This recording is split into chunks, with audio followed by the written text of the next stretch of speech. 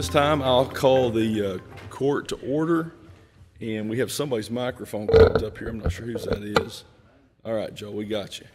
So we have some very important business to take care of tonight. And before we begin, I'd like to ask everyone to turn their cell phones on silent or turn them off.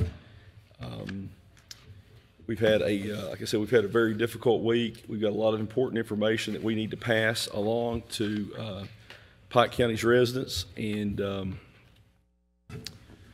at this time, I would like to ask Commissioner Brian Booth if he would say the invocation.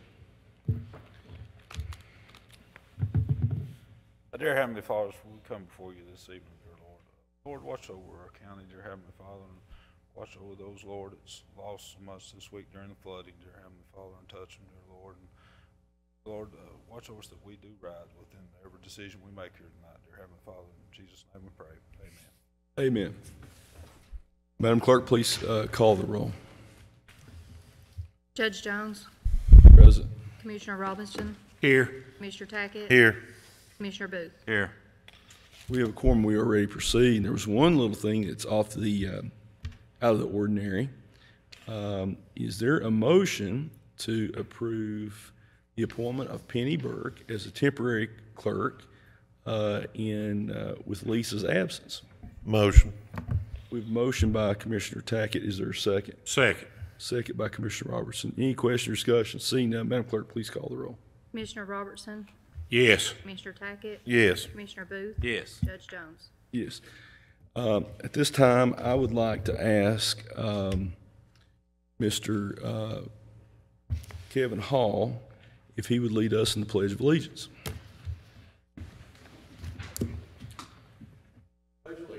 To the flag of the United States of America, to the republic for which it stands, one nation, under God, indivisible, with liberty and justice for all.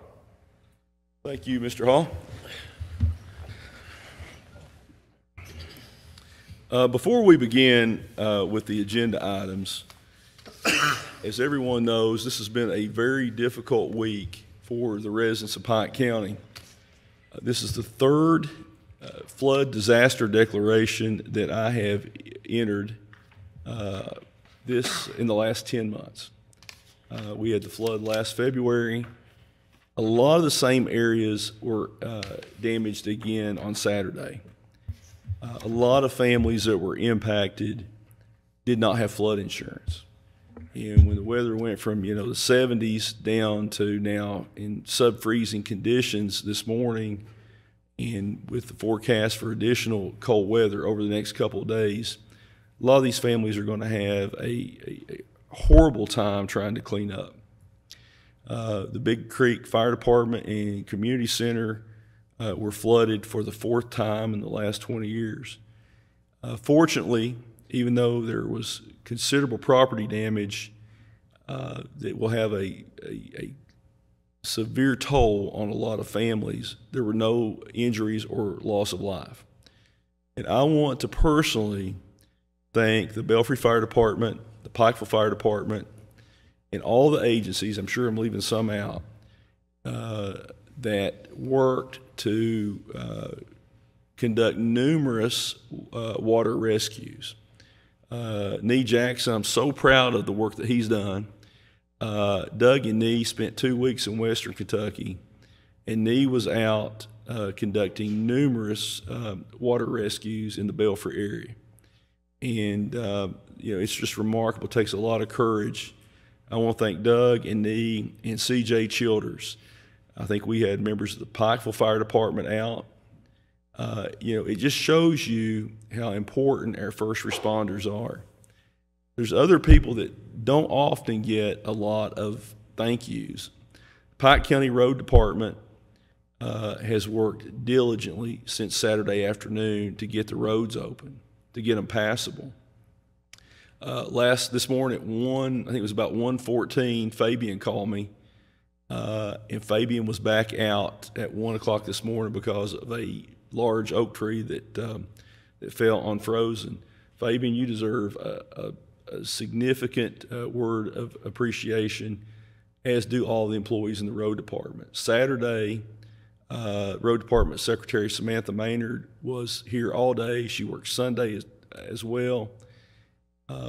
We also would be remiss if we didn't thank the employees at Mountain Water District. You know, as hard as the jobs for our road department employees are at times, and the conditions that they have to work in, we've got employees of Mountain Water trying to fix broken lines and replace large sections of line that were just completely wiped away, particularly down the Big Creek area. And yesterday, when Deputy Judge Hickman and Floodplain Coordinator Jimmy Kaiser and I were over in Big Creek and Pond Creek, those employees were out working, and they're out working in extremely difficult and challenging conditions. The linemen for Kentucky Power, we had some power outages. So those folks don't often get a word of thanks, but on behalf of the people of the county, on behalf of the fiscal court, I want to thank them. Because again, this has been third storm event in 10 months. And those folks deserve a round of applause and our sincere appreciation. A little bit later in the meeting, we're going to have Roy Sawyers to come up from Mountain Water and give us an update on the efforts to restore water loss to the affected areas. So with that being said, I'm going to move on. We have a matter that won't take too long, but we have Pike County Sheriff Rodney Scott here. Sheriff, would you like to come on up? We have his general term order. And Sheriff, I know that this weekend we had numerous officers with Pike County Sheriff's Department. Yourself, we were talking on Saturday. You were involved, as were many of your deputies, in terms of helping folks out. Traffic control, and we want you to pass along our appreciation to the employees of the Sheriff's Department as well. Thank you. Before you do anything, as you know, we lost a deputy Sunday, Gary Butch McCoy, long battle with cancer. He'd been a volunteer deputy for 32 years, and, I'd like for everybody to remember his family in prayer. I was getting ready to mention that Butch was a good friend of mine. When I started practicing law as assistant county attorney almost 28 years ago, Butch, I prosecuted cases where he was the arresting officer, the charging officer. I don't know anybody that didn't like Butch. Right. And your department has lost a lot of great people in the last few years. James Earl Williams, Jackie Deskins, John Coleman, and those are people that I learned a lot from. Just great people that love their community. And please, if you can, extend the fiscal court's sympathies to the McCoy family. And we certainly are going to miss Butch. All right. You have the floor, sir. Please proceed. This is my budget. As you can see, not much has changed. Like I spoke with you the other day, my finance officer will be retiring the 1st of August. And I asked for a little extra money in our supplement so I can go ahead and hire somebody. That way they can go through a part of the tax season. If I wait, till she retires to hire somebody, then they're not going to know nothing about the tax season coming up. So that's about the only thing that's changed. I think that this does increase the sheriff's supplement. And let me say this, Sheriff, I think this administration, these commissioners, myself, probably have been able to help the sheriff's office more than probably any administration in history. Sheriff's office plays such an important role, school resource officers in every county high school. We can't put a price on that. Right. You have more certified deputies than probably any other sheriff's department east of Lexington. And the level of professionalism that we've seen from the sheriff's department is something that is well worth the investment that the court makes, and we hope to be able in the next fiscal year to help you with additional vehicle purchases. I mean, people don't realize how big the county is. you're talking 888 square miles, and just the cost to maintain and keep these vehicles on the road really puts a strain on your budget, and we Yes. want to make sure that we help you. You need safe patrol vehicles for your officers, and we want to make sure that happens. Thank you, Judge. Appreciate it. So we have the general term order with an increase in the fiscal court supplement for this year, and I think there's a good reason for that. Sheriff has never asked us for anything that's been unreasonable, and it would be my motion to acknowledge receipt of the Pike County Sheriff's 2022 budget as set forth in the general term order. Is there a second? Second. We have a second by Commissioner Robertson. Any other question or discussion? Seeing none, Madam Clerk, please call the roll. Commissioner Robertson, Yes. Commissioner Tackett, Yes. Commissioner Booth, Yes. Judge Jones. Yes. Thank you, Judge. Yes, sir. Thank you.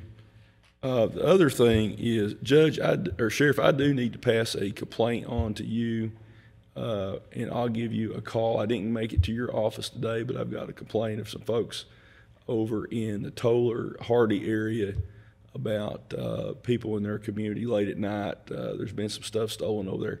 I'll call you after the court meeting, pass that along to you. Okay, sir? Thank you. I'm going to pass over. We've got a really important presentation here in just a minute from the Pike County Historical Society, but we have two folks here I want to get in and out just real quick. We have Pike County Health Department Director Tammy Riley. I've asked her to come and give us a brief update on the COVID-19 situation.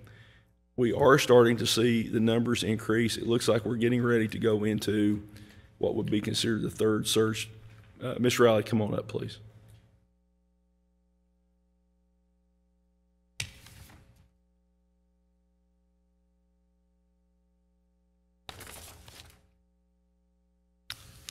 Welcome, and you have the floor. Yes, ma'am. Just turn to make sure the green button. Lights on. Right, Can yes. you hear me? Yes. Good, thank you. Thank you for having me. I appreciate your time.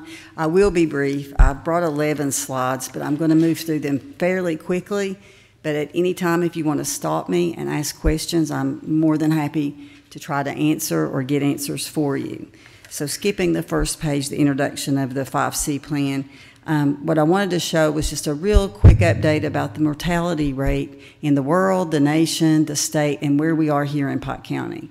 And you can see that the global mortality rate is slightly under 2%, and that drops as you look at the nation, and then the state of Kentucky is at 1.4%. So that's where those numbers are. The next slide, if you look at a year in review, I wanted to just quickly show you where we are today on the far left, where we were a month ago today in the middle, and where we were 1 year ago today on the far right. You can see on the far right, we had, and this was around the peak of Alpha. So about a year ago, we had 3,253 cases, and 33 individuals in Pike County lost directly to COVID-19. In the middle, which was 1 month ago, we had 210 deceased individuals. This is post-Delta, and 11,282 cases. And then today, what you can see is that we have 227 deceased individuals, 516 active cases. But if you look at the total number of cases, 12,353, reflecting just below the global mortality rate of 1.84%. So what I'm seeing is a mortality rate closer to the world or global rate rather than the nation and the state.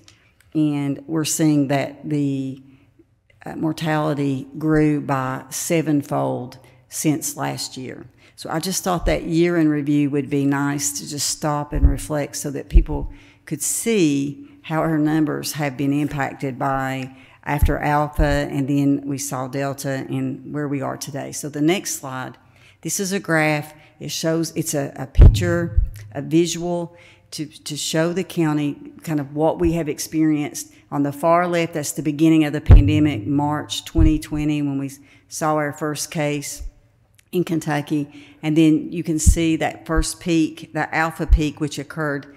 The highest daily rate during Alpha was on January 7th, and we had 90 cases. So that's our first real peak or surge that we had in Pike County.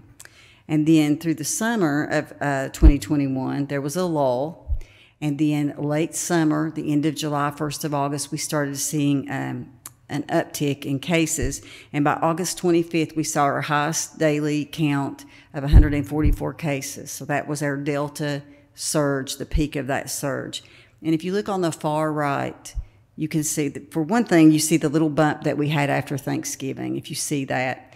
And now what we're seeing is the Christmas, New Year's Eve increase. And what I suspect is this is quite possibly the beginning of our Omicron surge. In all likelihood, that's what's happening. And I'm going to probably need a bigger graph.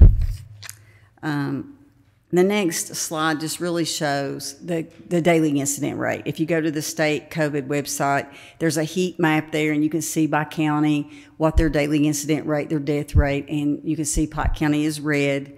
I've highlighted it, but we're red with most all other counties. And as of yesterday, we had a 71.8 daily incident rate per 100,000. So it's showing that we are in red, a high level of transmission, above 25 per day. So the next slide really shows, and I'm going to talk just for a minute about vaccinations and who's hospitalized and who's not hospitalized. So our hospitals are just now starting to see an additional uptick, where we've seen an increase in cases since Thanksgiving. So when I looked at the cases Monday, there were 60 individuals hospitalized in our 2 hospitals in Pike County. But of those 60, 22 were Pike County residents, and I get their specific info, their information. So I looked at those 22. 3 were vaccinated. So the remaining were unvaccinated individuals. So I looked at those 3, and you can see in the chart, it was a 77-year-old, a 79-year-old, and an 82-year-old. And what we know, this is, when we looked at the data over and over, we see it's primarily those hospitalized or unvaccinated. The vaccinated that are hospitalized typically, we're immunocompromised, elderly, and we know as we get older, we're more susceptible, to breakthrough and having immunosuppressant response to the vaccine. So on the next slide, that's the next slide showing our vaccination rates. And where we are with vaccination rates is overall population, just looking at one vaccine, we're close to 57%. If you look at the fully vaccinated, we're at approximately 51%. And then the second, those 2 columns there is really showing a breakdown by age. So if you really wanted to dig in there, you can look at like age ranges. And what we see is that the older population's more highly vaccinated. They, of course, had the burden of the highest risk of a poor outcome. And I thought this was important to show, because what really tells the story is, you can look at the next slide, which is age distribution of COVID-19 deaths. Now, this came from the state epidemiologist. He gave me permission to share. So you can see the chart on the left shows the age distribution of those who had passed directly from COVID-19 pre-Delta. And you can see, and this is, for the most part, it's mostly prior to being able to be fully vaccinated. Not quite, but close to that date. So 74% of the deaths pre-Delta were 70 years of age and older. When we look at post-Delta, the graph on the right, that shifts, and you can see it's 49%, but look at the 50 to 69 year age range, it jumped to 40%. So what happened with Delta is that impact of mortality really hit the 50 to 69-year-old age group. And I think most people in Pike County are aware of that at this point. They've known someone, or they know someone whose family member may be filling that age range, who had a severe outcome or the very worst outcome. But what we found is that age was not heavily vaccinated as well when you looked at the age distribution. So I thought those numbers were all important to show. I have a couple more slides, but that mostly covers the COVID-19 numbers. I'm sure most people are aware that the CDC came out with some revised language, which was followed by an update in guidance from the Kentucky Department of Public Health. So I wanted to share that, but I understand that there's been some questions, some confusion over the update. So we've tried to communicate on our social media, our website, answering questions. But the bottom line, and my main message today to this court and to Pike County residents, is this. Nothing the CDC said in their language, nothing that the Kentucky Department of Public Health said in their language, nothing that the Pike County Health Department has said in their language would ever indicate that it would be safe to leave your home if you were sick. We've never recommended sick individuals leave their home, whether you're vaccinated or unvaccinated. I mean, that would apply even to influenza or other viruses. So certainly with something as deadly, with the mortality rate in Pike County slightly under 2%, would we ever recommend that sick individuals, whether they're a positive COVID patient or an exposed patient, we would never recommend that they leave their home. So the guidance was updated, and it was primarily ways for very specific populations to potentially shorten their isolation or quarantine. But those conditions were very specific and only for patients or exposed individuals who have absolutely no symptoms and can absolutely have 100% compliance with masking. So school-age children would be very difficult. I know schools are working closely with Kentucky Department of Education to determine what their guidance will be, and health care. Their guidance is going to be, more strict than that. They're looking at 10 days or greater, depending on whether we're in crisis mode. But this recommendation is on our Facebook page, our website, and we still recommend as a best practice 10 days to isolate or 10 days to quarantine. Again, there's ways to shorten that if you're completely symptom-free, and depending on whether you're exposing, an elderly congregate setting or high-risk population. So I just wanted to spend a minute on that, and I would be happy to answer any questions you might have about that. And then the 10th slide is just showing where we are with the influenza. I just quickly wanted to remind the public, we are seeing an uptick in influenza cases, more so than we did last year. We really didn't see a lot of flu last year. We have 74 confirmed, these are confirmed cases, lab confirmed influenza, mostly type A, and that's we're the third highest county for confirmed cases in the state of Kentucky with the MMWR week 50. So the last weekly update that I got put us third. Only behind, and this is raw cases, not per 100,000, Jefferson County, and I believe number 2 was Allen County. But we have 74. Doesn't seem like that much, but those are lab confirmed. So we know it's here and it's growing. So I would really also like to, remind individuals that flu vaccination's very, very important right now. That really, I wanted to talk just for a minute about the Belfry Health Department location, but that's my COVID update. Did anyone have any questions for me? Just one question. There was a lot of talk early on about COVID being no worse than the flu or a cold. Right. We didn't see a lot of flu cases last year, but more people were staying home. More people were wearing masks. Right. We're not seeing as many people masked now. And obviously the economy is open back up. More people are going out, going to the store, going to eat, those kind of things. Does the Department of Public Health think that there's a correlation in less vigilance and individuals taking less safety precautions as a reason that we're starting to see an increase in flu cases? Absolutely. Last year, I like to quote Dr. Fauci. He said, if you don't go out and play in the rain, you don't get wet.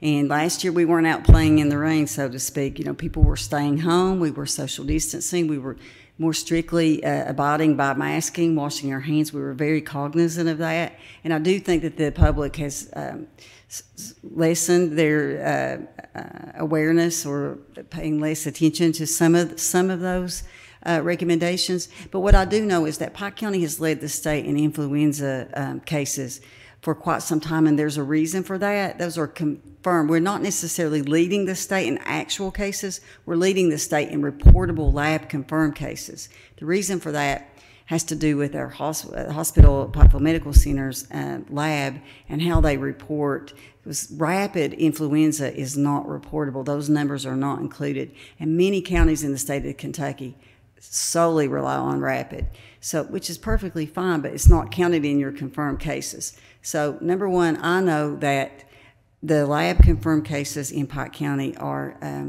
Those are counted. They are differentiated completely, the type of testing that's done from COVID-19. And the fact that we didn't add that together, and the fact that we didn't see almost, I mean, there was like 30 some, I think, by the end of the influenza reporting year in Pike County, who normally leads the state, who has top of the line lab confirmed testing. That shows me we're a perfect example of the fact that mitigation worked. That's my opinion. The other thing I just want to mention briefly is, in the first 9, 10, 11 months, I guess depending on when we say the pandemic started, but in January of 2021, the pandemic had started the previous winter. We only had only 33 confirmed deaths. Fast forward a year later, you're up to 227, almost 200 additional deaths. And then between December 3rd of 2021 and January 3rd, the death count went up by 17. And I just think it's important for people to realize that people are still dying from this virus. And in the last year, I personally know several people, 30s, 40s, 20s, 30s, 40s, and 50s who have died of this virus. Yes. I just urge people to be very careful. I have a family member who has the virus right now, who's triple vaccinated, and made the statement to me that they're thankful that they had the vaccinations, because as sick as they were, as bad as they felt, they would not want to go through this virus with being unvaccinated, because the outcome could have been much different. Absolutely. I've heard that story from numerous individuals. And what we know about Omicron is that, experts are telling us we're not really seeing the full thrust of Omicron in Pike County yet. I think we're at the beginning of that surge. But what they're telling us at the national and global level is that the disease severity is slightly less, that children do get a little more sick, that's what they're seeing, but also it moves so much quicker. So I like to equate it to like two fast-moving trains. So if you compare Delta to Omicron, you have a train that maybe is moving 120 miles per hour and a train B is moving at 50 miles per hour. The impact that they may have on, say, vehicles beside the road, that, train A is going to move past quite a few more vehicles in the same amount of time that the train B would. So Omicron's moving faster, which means it may have less disease severity, but it's going to impact many, many more people in a much shorter amount of time, which could put a burden on our healthcare system. So one last thing I want to mention is, my kids, all three of them, are fully vaccinated. But I understand now that the FDA has authorized the Pfizer vaccine for children under, I guess, I'm not sure. Can you tell me what the age group is that are now eligible for boosters? 12 and older with the Pfizer. Yeah, 12 and over with Pfizer. And then for the immunocompromised. So if you have a child who's immunocompromised, 12 and older, for Moderna or Pfizer, is my understanding. We do encourage everyone to get vaccinated. There's so much. Some of my close friends that I've basically begged to get vaccinated. And I really think the only way that we're going to get through this, the more people who are unvaccinated, the greater the risk that there's going to be another variant after Omicron. That's correct. And, we're just playing with fire, that this thing mutates to the point where the vaccines are not effective. That is the biggest worry. You get a variant that is much, instead of being less severity and more contagious, that's even more contagious and more deadly. Right. So, again, if people have questions, I assume that they can call the health department. Absolutely, 509-5500. And you were talking about the flooding in the area at Belfry, and I've had Belfry, that area, on my mind. I spoke with Commissioner Brian Booth briefly. about the Belfry satellite clinic locations. We do have a clinic in the Belfry, Kentucky area. The staff really stepped up and wanted to go over, and although that location has been closed due to COVID, they wanted to go over, take the mobile clinic, provide tetanus and some other vaccines to not only the emergency, first responders, but the residents who are out working in floodwaters. So we did that. So I've been thinking a lot about the Belfry location. My plans have been to reopen that location. But I would urge the community, I'd like to have some conversation with Commissioner Booth about what the exact needs are in the Belfry Health Department for that area. I know we were open on Monday and Wednesdays. I'm looking at what days might be best for that area, what services they would most like to utilize there. So I know what type of staffing to maybe provide at that location. And I know Commissioner Booth, I think, is very interested in having those conversations. Yeah, when we spoke earlier, I think Monday, Tuesday, and Wednesday would really work good. Tuesday is a high traffic area in that area on Belfry, because I spoke to you. The clerk's office is open on Tuesday. The sheriff's office is up there inspecting vehicles. The seniors, the citizens are giving out, their meals and stuff and delivering their meals. So Tuesday is the highest traffic area day for the Belfry area. So, that's real important. Right now it was just open.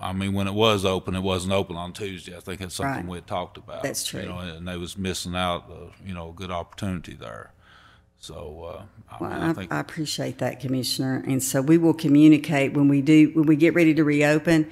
In the meantime, I'll be speaking with you about maybe some of the needs that the community would have and need there. And we will communicate on our Facebook through the fiscal court, if that would be okay with you, Judge. Perfect. And on social media as well, the hours and what services will be provided there. And I'm hoping that the community is still interested in having those services at that location. I think they really will. Just knowing it would be open all the time from Monday through Wednesday, and it's back open, would really be good. Okay.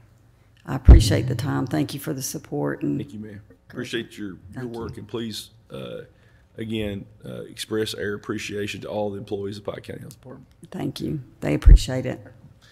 At this time, I'd like to ask Mr. Roy Sawyers from Mountain Water and Mr. Doug Tackett, Pike County Emergency Management Director, to come up just to give us a quick update on where we are. Let me, before we do that, I want to say that the Kentucky Fire Commission has delivered a truckload of water and some other supplies to the Expo Center. Doug can talk about that in a second. Fire Commission member Andrew Scott, mayor of Coal Run, contacted me about that earlier today. Mayor Scott has already entered a emergency declaration. He did it on Saturday, as did I, and as did Governor Beshear. Mayor Scott wanted me just to briefly, let me give you what his, Mayor Scott said Coal Run was hit very hard. Repairs will be in the millions of dollars according to preliminary estimates. The hardest hit areas were Kinnickinnick and Cowpen, both left and right forks. Also had substantial damage behind Crossroads Plaza at Way to Branch. He said he did not know of an area in Coal Run that did not at least have some minor damage that would require the city's attention. Also damage in his neighborhood on Ratliff Branch in just about every holler in the city. So hopefully, if any residents of Coal Run Village are listening, it's very important that they contact Pike County Emergency Management. Anyone who's listening to this that's had damage to their residential structure or a business structure, to contact Pike County Emergency Management at 606-432-0210. In addition, the update from the American Red Cross, their disaster team here in Eastern Kentucky has been in constant contact with Pike County Emergency Management assessing flood damage. If anyone has been displaced from their homes and needs assistance, they can contact the Red Cross at 1-800-RED-CROSS, which is 800-733-2767. They are sheltering families in non-congregate overnight stays. in the Hatfield McCoy Motel in Pikeville. For those folks who've had major damage to their home, and their email to me was, please do not hesitate to reach out if they have any questions or need assistance. We want to thank the Red Cross and Miss Deborah Rainier in the Hazard office for their assistance as well. Before we begin, Doug, can you give us just a quick update on the assessment of damage to both public assets and individual homes? Okay, mostly what I've got right now is individual homes. Public is yet to come. We have assessed 10 homes that are destroyed, 19 with major damage, 25 with minor damage, and 87 affected. Affected usually means that there's water underneath the house, in the ductwork, the HVAC system, something like that. The minor would be minor damages that can be readily repaired and they can stay in the home. Major damages, foundation issues, water inside the residence that's affected the walls, the floors, and so on. And the 10 destroyed are mostly mobile homes of older nature and had substantial water inside the residence. Now, just so the public understands, we have to have a certain number of homes that are destroyed. Is that correct, Yes, Doug? that's correct. You know, have we met that threshold yet? Not quite. We need about 10 more, but we've got a stack of paper that came in today and part of yesterday we've not caught up with yet. Okay. So it's important, again, that if you're listening to this and your home's been damaged, that you contact emergency management, because if we don't meet this threshold, then FEMA will not be coming in to provide either low-interest SBA loans or non-repayable grants for individuals who are not eligible for SBA loans. Yes, is that correct? That's correct. So another issue, just briefly, that I have instructed Mr. Jimmy Kaiser to work on hazard mitigation grants for the impacted areas. We've already had people reaching out to us that have been flooded. Many of these homes have had repetitive damage, and we're going to try to do everything we can for those families that are wanting to relocate to other places in the county. We've done this for numerous other homes. So we are continuing to work on that. So if you have questions about the potential for a hazard mitigation grant that would buy out the affected properties, you can contact Jimmy Kaiser, reach him through the Pike County Judge Executive's office at 432-6247. Again, he's the floodplain coordinator. So if anyone has any questions about that, they can reach out to Jimmy. So Doug, just give us an update as soon as you can.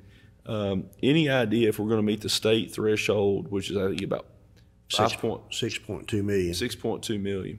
Any idea if that number is going to be reached yet? I don't know. There's 6 other counties involved, and part of that's going to be determined by how much damage they have, if they meet their thresholds as well. So even if we have a number of homes that are destroyed, if the state threshold's not met, Right. it's not going to qualify. That's right. One of the problems that we had is the Blackberry community particularly was hard hit Yes, it was. in September. And that storm event did not qualify. Right. And the county has incurred substantial unbudgeted expenses that there's no hope for recovering money from FEMA on. That's right. So we've got, and we'll get an update on the public infrastructure damage from Mr. Little here and Mr. Sawyer. So, Doug, again, thank you and CJ for everything you've done. Thank you. All right. Mr. Sawyers, please give us an update on where we are with regard to water restoration for the customers of Mountain Water District. All right. I've given you all a handout out on there showing the summary of the community in general.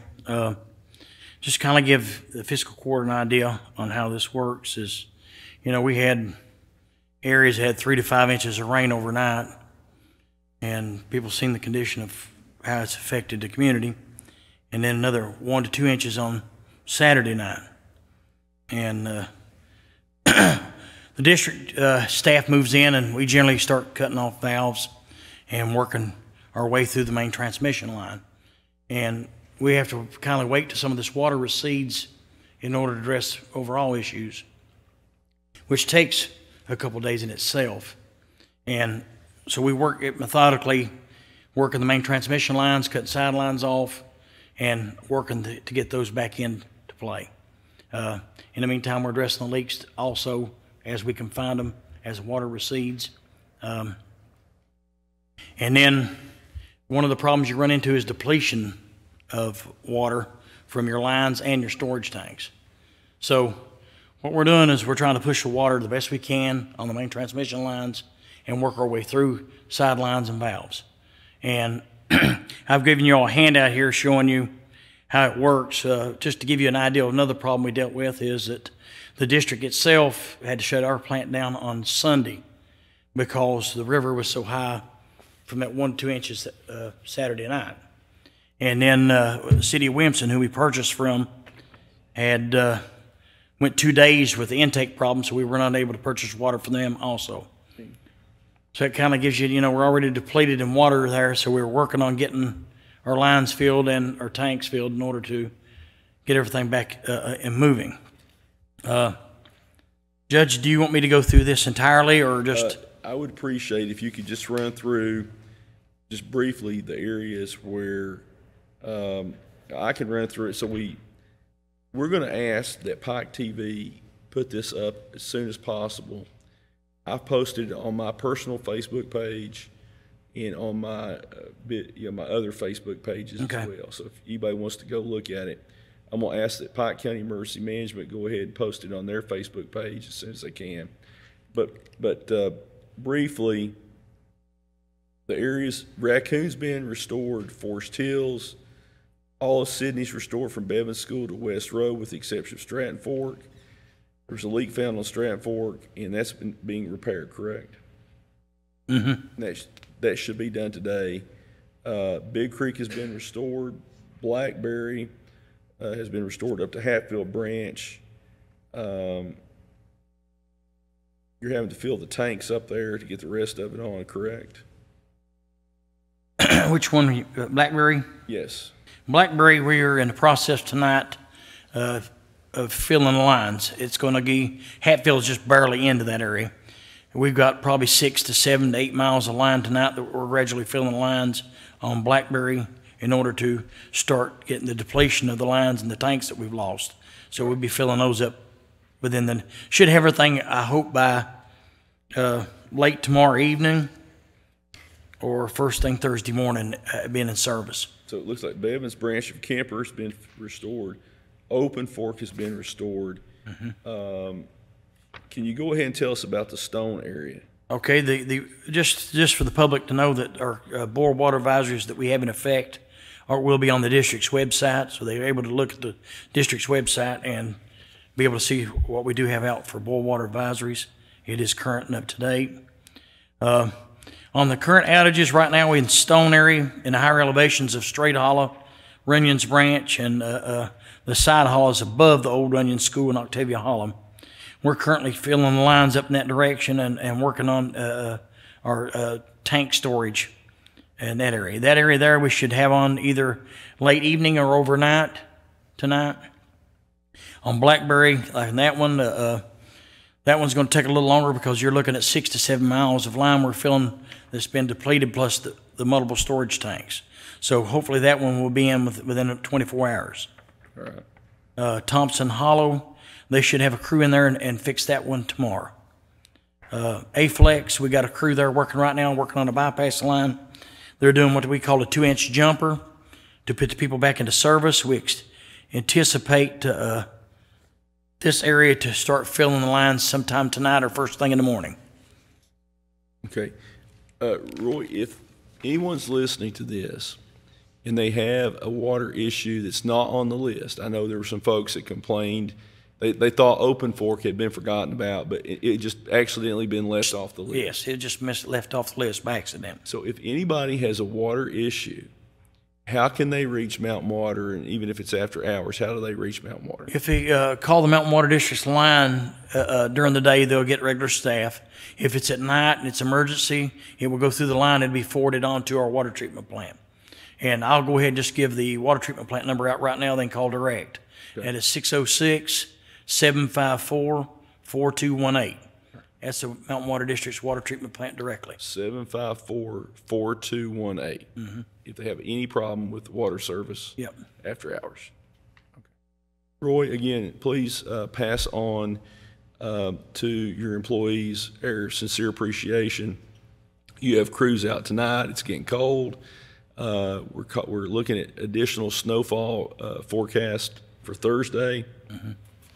So I don't think folks really realize how hard water line repairs are in this kind of weather. And we want to, again, express our appreciation.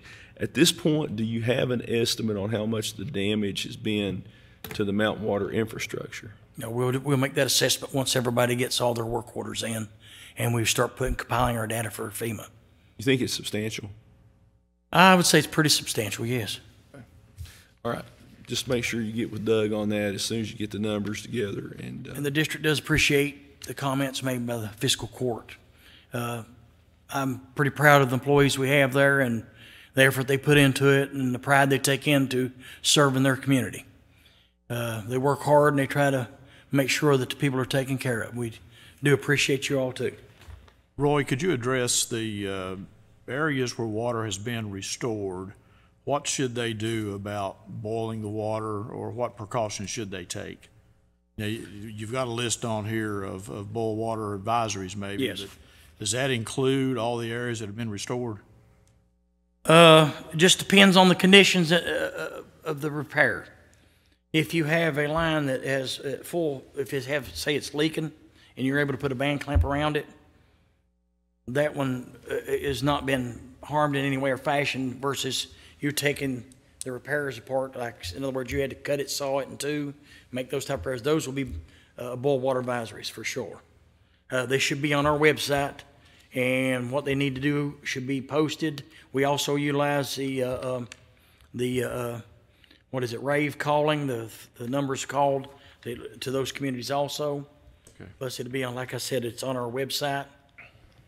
And if they have any questions at all, to call. You know, one of the things that we're going to look at is the rave alert number. We're still trying to get people signed up for that, and we appreciate the press. We appreciate the News Express talking about that. We've got to get more people signed up for that system because not only to communicate about things like COVID or flood or storm events, you know, any kind of tornado warning, anything like that, but even notifications on water line service restoration, those kind of things. And we're going to try to do a little bit of campaign that we might be able to do with ARPA funds to get people, you know, we have to be able to communicate with people about this. And I tell you another thing we see pretty common with that problem is that you'll have people when they first come in and sign up, they may give a certain phone number, and that phone number changes throughout the years they've lived there or something else, and we don't have update numbers. So it's nice if they do call into the district to update their phone numbers or contact numbers also when they expect those rave calls. So we will definitely get with you. Maybe we can even put something on the water bills about encouraging people to sign up for the rave alert system if that's possible for us to do that. Yeah, we might be able to put in some insert in the bill too. Okay, so we appreciate it. Yes, sir. And keep us updated. I'd appreciate if you could get me another update. I'll have you one tomorrow evening. All right, thank you, sir. Yes, sir. All right, now, Thank you. any questions from our commissioners?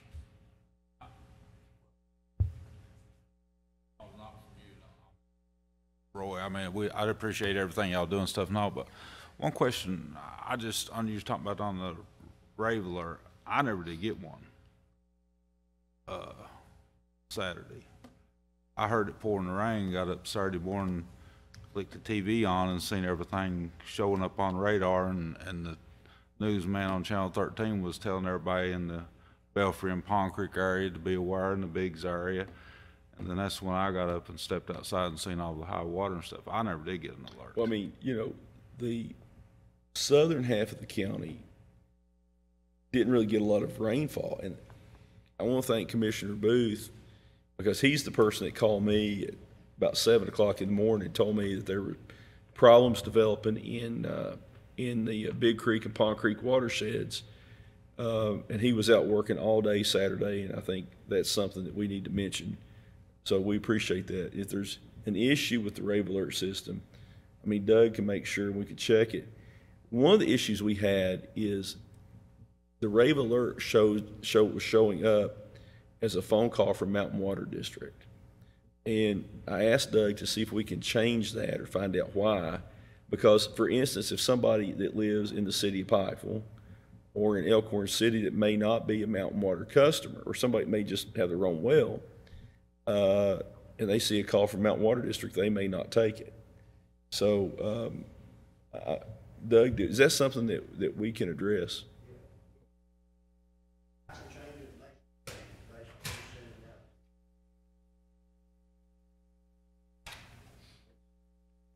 All right. Thank you. Thank you. But, but when it showed, like I said, Commissioner Booth, when it showed up on mine, it showed up as Mountain Water District. So until I answered, I was a little bit confused. I mean, I didn't even get nothing that said Mountain Water or anything. I just heard it ringing so hard. I got up and checked the weather, seeing that Channel 13, even the Weather Channel wasn't giving much. Channel 13 was giving the most. One of the interesting things is Mr. Tackett told me that, I believe it was WOWK TV had called him Saturday morning because they thought that they had observed an area in the Biggs community They did. with That's- rotation. That's what I was watching, and they thought they had a tornado in the Biggs Grapevine area, and said that the radar had determined that there was debris in the air. Doug, did we ever get confirmation from the National Weather Service?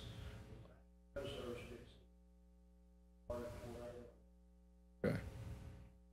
So, And then that's when I stepped outside and it was doing all the ringing and stuff, and seen the creek was so big. And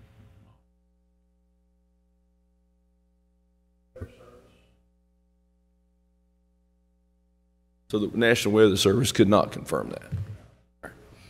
Thank you. All right, now, we have something very positive I want to talk about. I would like to ask Mr. Kevin Hall and Mr. Randall Osborne to come up. They are with the Pike County Historical Society. When I asked them to put this on the agenda, we didn't realize that we were going to be dealing with a flood event. But I wanted them to come up, and gentlemen, come on up and have a seat. A month or two ago, I had lunch with Randall and Kevin. I'll just tell this while they're coming up. And we talked about how we can not only work to preserve our history here, but to market Pike County and to bring attention to Pike County. And we've got a lot of history in the county. But one of the interesting things that we talked about was that this will be Pike County's bicentennial. Gentlemen, welcome, Kevin, Randall. And Pike County was formed in December of 1821. Is that correct, gentlemen? Is that correct, Randall? It is. But go ahead. It was legislated into existence in December of 1821, but it existed only on paper. The government was actually instituted and formed in 1822. So we take that as the commemorative year for us to take the occasion to celebrate Pike County's 200th anniversary. So when we had the meeting a few weeks back, I think we were all in agreement that in terms of commemorating the bicentennial of Pike County, the appropriate time will be in 2022. Exactly. So, gentlemen, just begin by telling us a little bit about what the Pike County Historical Society is working on and what we can do to help, and then what your thoughts are on what we can do to celebrate our bicentennial. Certainly. I'll go by the way of introduction, and then I'll turn it over to my partner, Kevin. I'm Randall Osborne. This is Kevin Hall, who's probably better known to most of you than I. But together we make up 2/3 of the board of directors of the Pike County Historical Society. Each of you should have one of these 4-page handouts in front of you. I put photographs on there as eye candy to sort of grab your attention. I'll give you a short synopsis of each photograph, and then this will serve as sort of the skeleton of my presentation, and then I'll flesh it out just a little and put some meat on the bones. The first photograph, Commissioner Tackett, this is right in your bailiwick. Actually, it is closer to home than you realize. The first photograph was taken in October of 1902. It was taken near the mouth of Beefide Creek on Shelby Creek of Pike County. You may look very closely at this photograph and recognize one at least famous face, that being John C.C. Mayo of Paintsville, Johnson County. Also in this photograph are folks from Pennsylvania, from Michigan, from Chicago, from banking institutions in Charleston, West Virginia, but also from Long Fork of Shelby Creek. I'm not going to go into names, but if you notice the gentleman with the banjo in his hand, that is Henry Clay Johnson. They were on his farmstead. He did not own it. He actually rented the farm from a gentleman named, commonly known as Marcus Greer, but his full name was Marquis de Lafayette Greer. This photograph was taken as given to you as the impetus that put Pike County and Letcher County into the industrial age. These gentlemen were on a tour to survey coal rights they had purchased. They planned to develop the coal, but a couple of economic crashes and some bad luck prevented that. But the rights eventually ended up being owned by Consolidation Coal Company, and the rest of it is Pike and Letcher County history. The second photograph I chose on the bottom is the hanging of Ellison Mounts. You may not know it, but we sit tonight in the very room where Mounts was tried and where his order of execution was read. I'm sure you've all seen the traditional photograph of the Mounts hanging, which took place on what we call Kentucky Avenue here in Pikeville. But up until a couple, 3 months ago, that was the only known photograph until one of our Pike County Historical Society patrons discovered a second one, the one you see here, that varies rather significantly from the first. It was published in all places in a Canadian magazine in 1932. The lady who did the story pursued it, researched it, and found that the gentleman who owned the photograph was indeed in Pikeville, on the scene, and who personally read the order for Mounts' execution at the hanging. He later moved to Ottawa, became a well-respected newspaper publisher, and the rest is our story on the Pike County Historical Society website. What year was that, Randall? Pardon? What year? He was hanged in February of 1889, I think. Yeah, February of 89. If you go to the second page, you'll see a top photograph of a map that was published in 1792. And the great thing about this excerpt from the full map is in the lower right-hand corner, if you look very closely, running from top left to bottom right in that section, it says reputed silver mine. That is the first published map that ever had any indication of the legendary Jonathan Swift's silver mine. We've all heard the story. We've heard our parents and our grandparents tell the story. Several years ago, I took a personal interest and decided to try to figure out for myself if there was indeed truth to it. I won't share with you my personal conclusion, but it is on the website, and it's open to the public to read and for your entertainment. As the Historical Society, we go not only to written history, but we go also toward photographic history. We solicit photograph collections.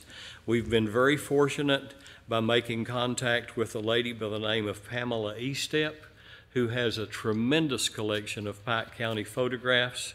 And on the bottom of the second page, I share only one of those, which is a landscape photograph of Paw Paw, Kentucky from the 1920s.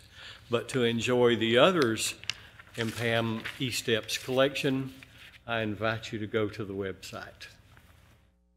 The third page has a nice color photograph that was donated by a gentleman we know, or at least you should know, by the name of Roger Ratliff, who is associated with Pikeville Medical Center. He's also associated with the group called the Sons of the American Revolution.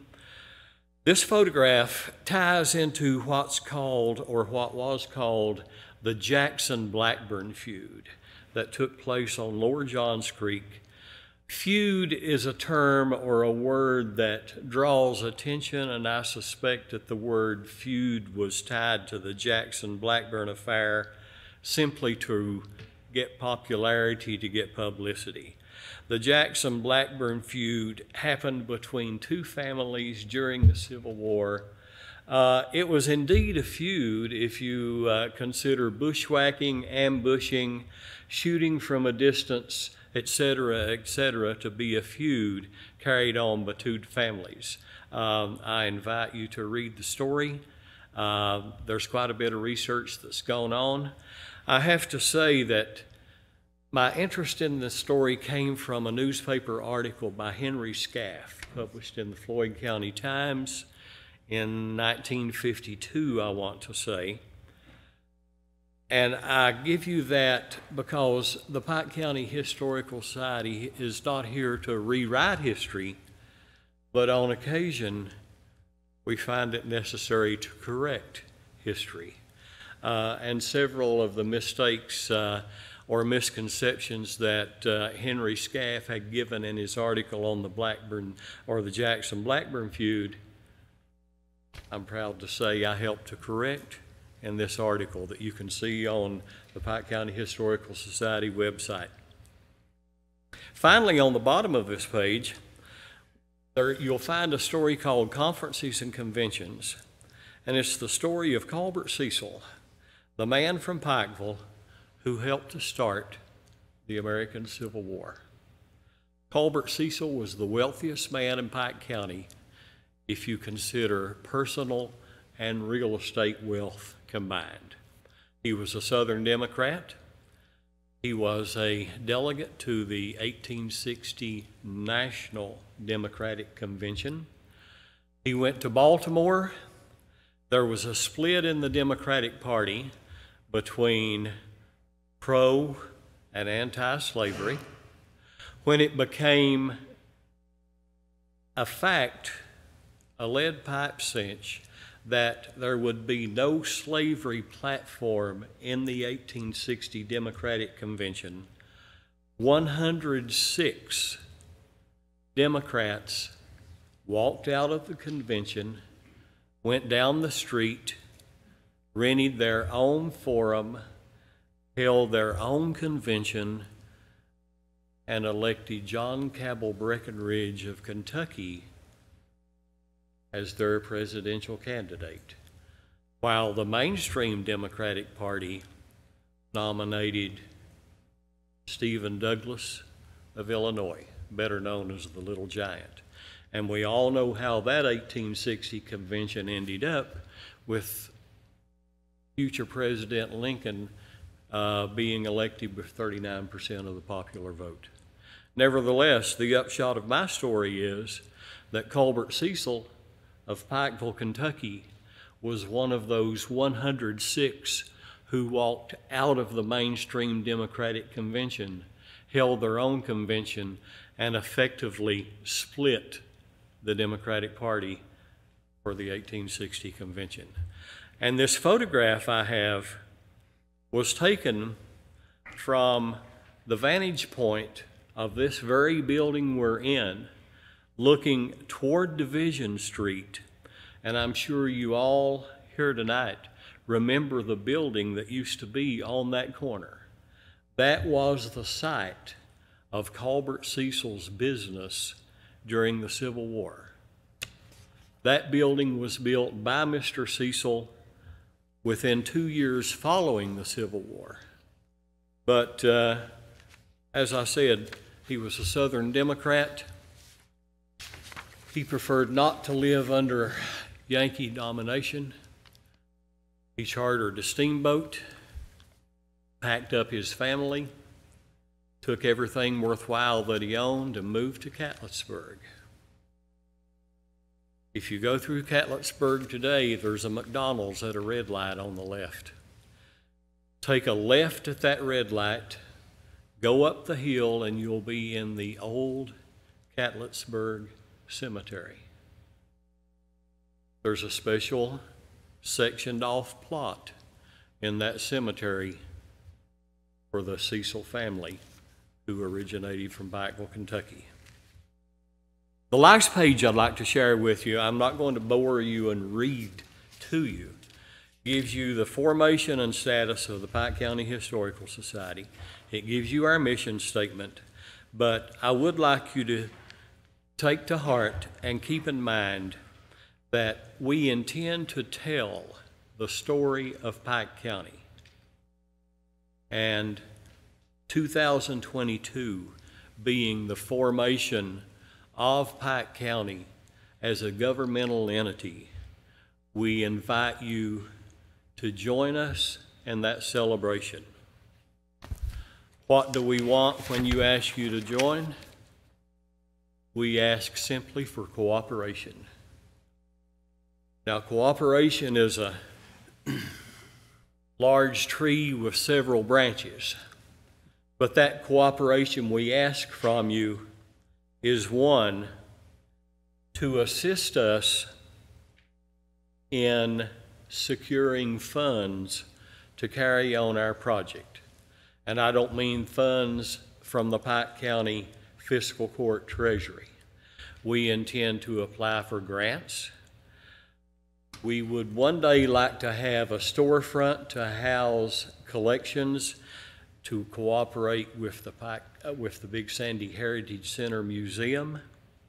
But Kevin and I have already invested considerable amount of personal money just to get this thing up and running.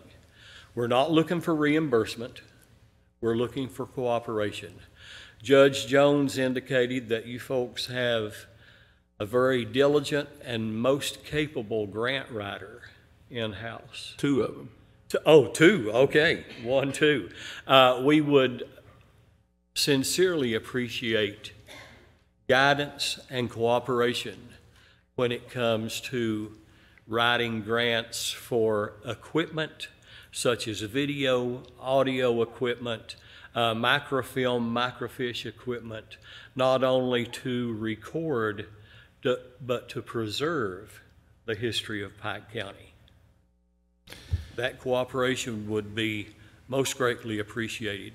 But in the short run, we ask your cooperation in helping us preserve and celebrate the bicentennial of Pike County, Kentucky.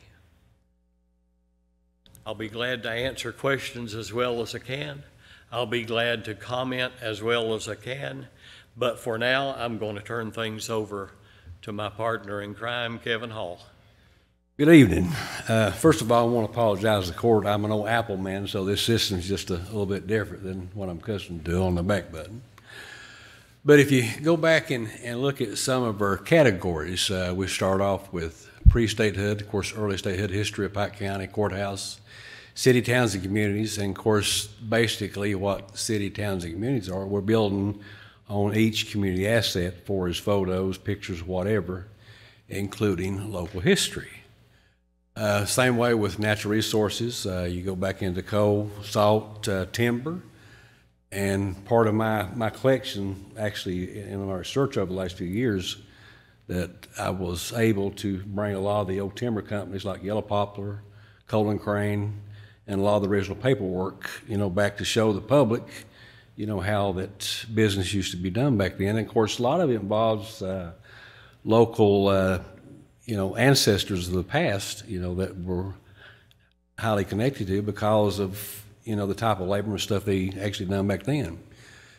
But if we go back up and let's go into, let's see, transportation.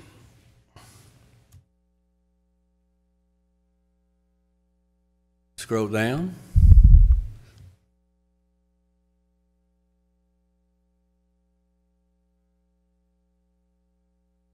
And we come into railroads.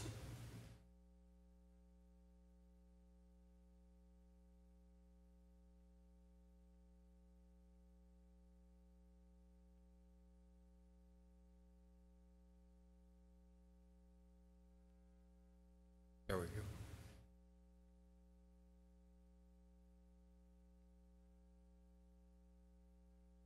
And go in and actually click on to the Read More button.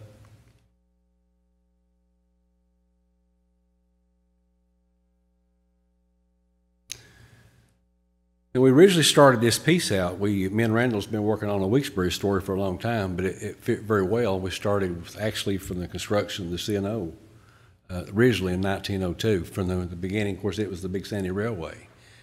And we basically run all this back out to the eventual completion up to even Elkhorn City, going back into the later part of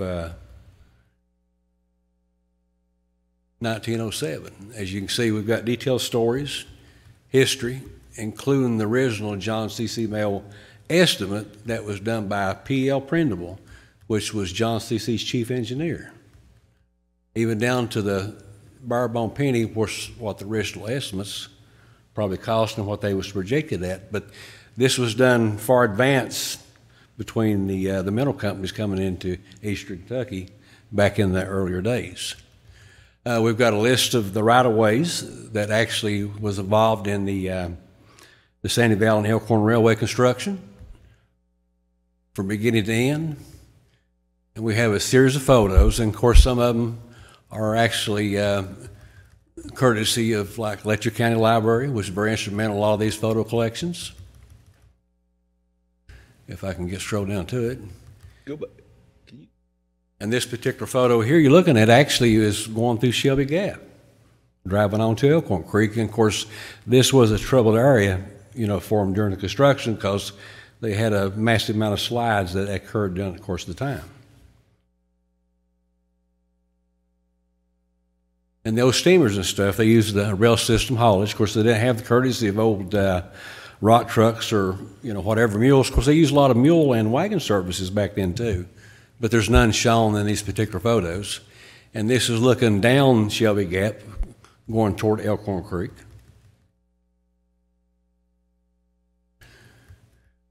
But we're trying to do this in very detail and try to answer any unsolved questions that, most of the Pike County citizens, probably want to ask or know about a little bit later on.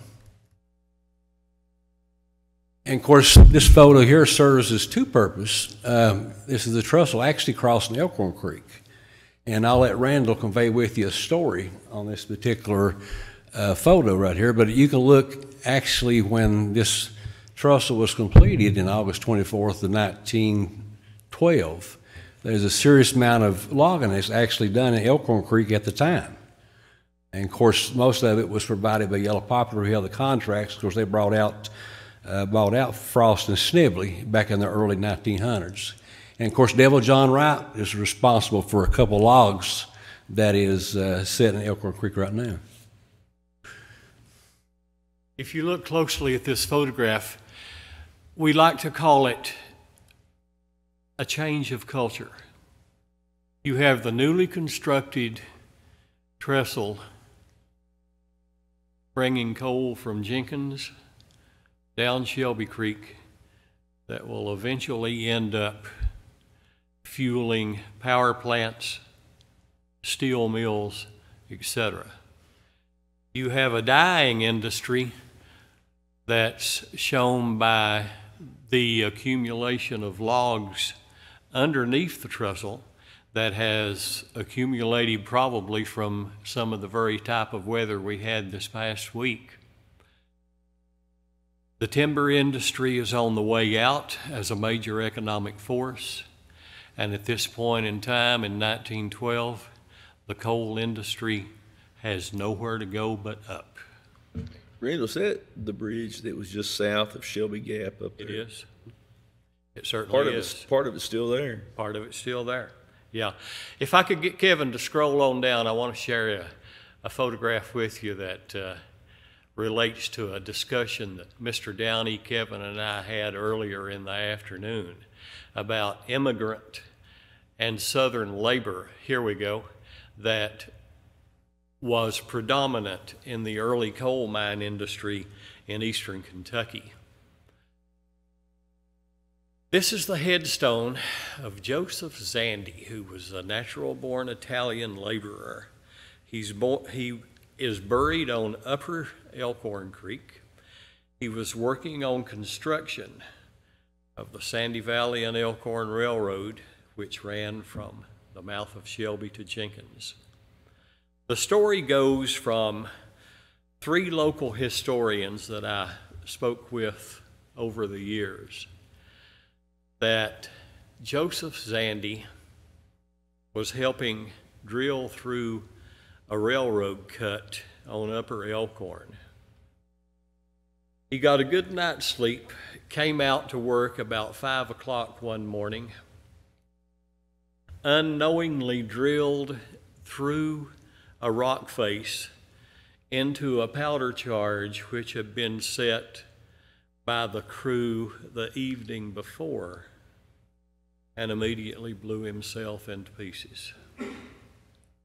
This is his grave site on Upper Elkhorn. It's very hard to reach. It was originally called the Jerry Osborne Cemetery, but I think that name's been overtaken now, and there's a sign that says something to the effect of the Tackett Cemetery. But I love to tell this story because it was this very type of person, a young man who had moved from northeastern Italy, who probably spoke very broken English, if any at all, who was looking to make a better life for himself, but who eventually gave his life for the type of prosperity we know today. Back to you, Kevin.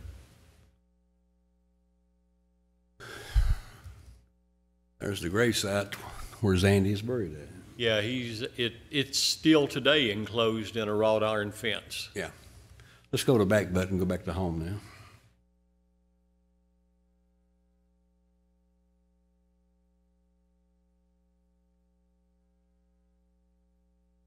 One more time.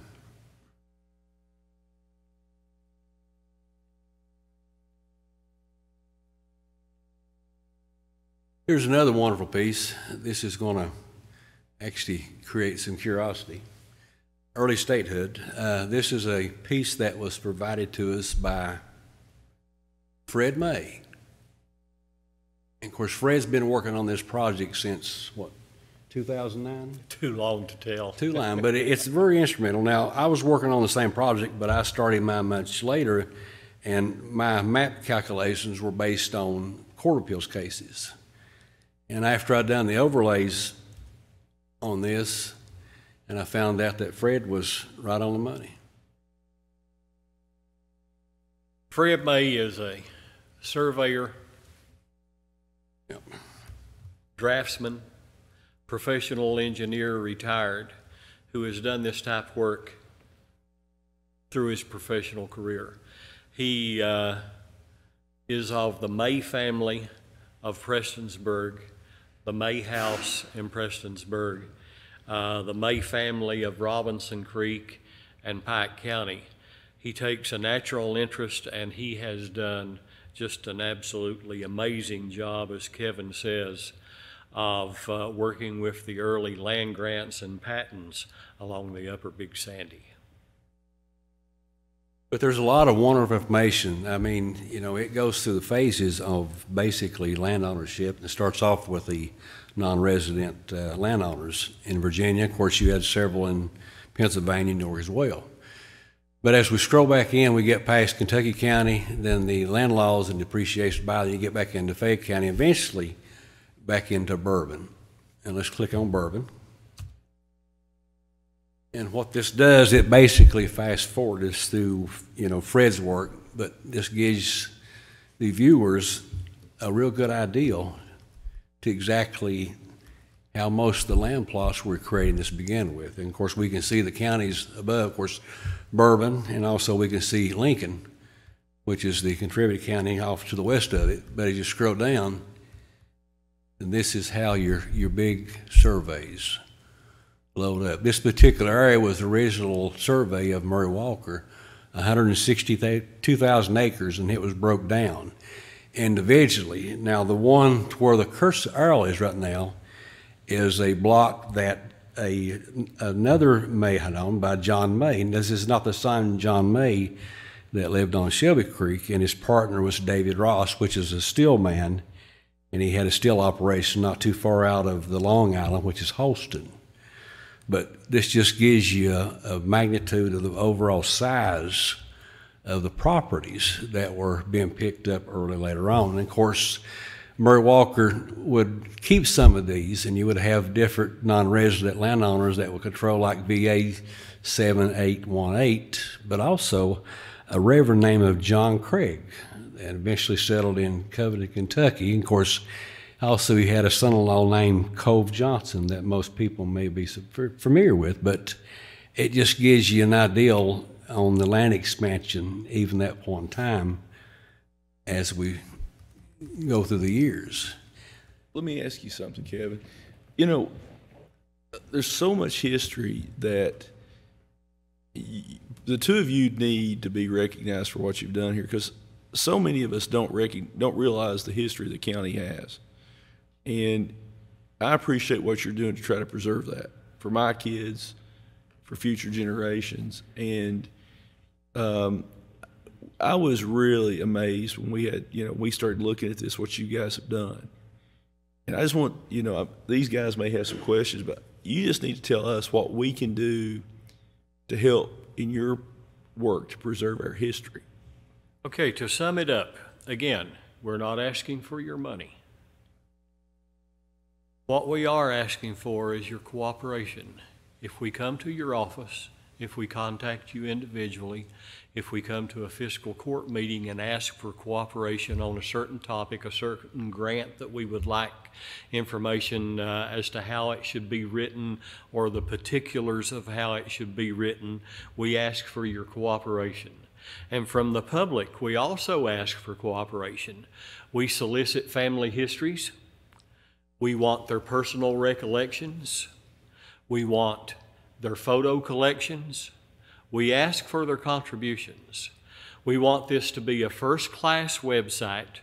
We have a couple of gentlemen who are very proficient with the English language we use as our editors and proofreaders before anything goes on permanently. Now, I will say you'll find some mistakes now, but all those are in the process of being corrected. So what we would like from Pike County as a county, from the fiscal court as a body, is simply your cooperation. Judge Jones just indicated that a lot of people don't know Pike County's history. I'll sum it up with this.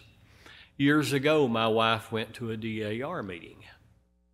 The state regent asked all the representatives to share some things about their county. My wife told the group that her home county had one of the largest, if not the largest, public earth-moving projects in the world. She also told them that our little riverside town along the banks of Levisa Fork of the Big Sandy River was actually headquarters for a future president of the United States during early 1862.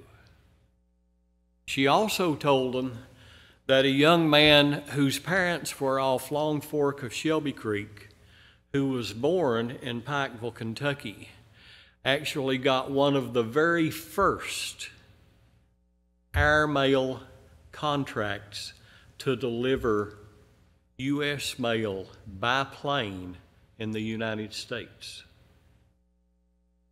And she also told him that he was directly responsible for formation of the giant corporation called American Airlines, but that just kind of blew past them. They couldn't believe that. And finally, she told them that our county was home to one of the most progressive Black American literary figures in the United States at the time, a lady by the name of Effie Waller Smith, who was among the first, if not the first, Black published poet in America. And those four facts just amazed the assembled daughters of the American Revolution, being people who were so proud of their heritage, who took pride in their history. But not very few of them, if any, could associate either one or any of the four facts that my wife brought forth about Pike County, Kentucky. We want to preserve it. We want to research it. But more than anything, we want to broaden the scope of Pike County's history in form and function. Form to add more and more to our history from our research and other people's writing and research, but also in function to make it available to people through the Pike County Historical Society website, whose web address just happens to be at the top of the first page. We appreciate your time. We appreciate your invitation. Good Lord willing, this won't be the last time we'll address you, but also, good Lord willing, next time we'll come forward with requests for some of that very cooperation we hope to receive from you. Questions, comments, we're at your mercy.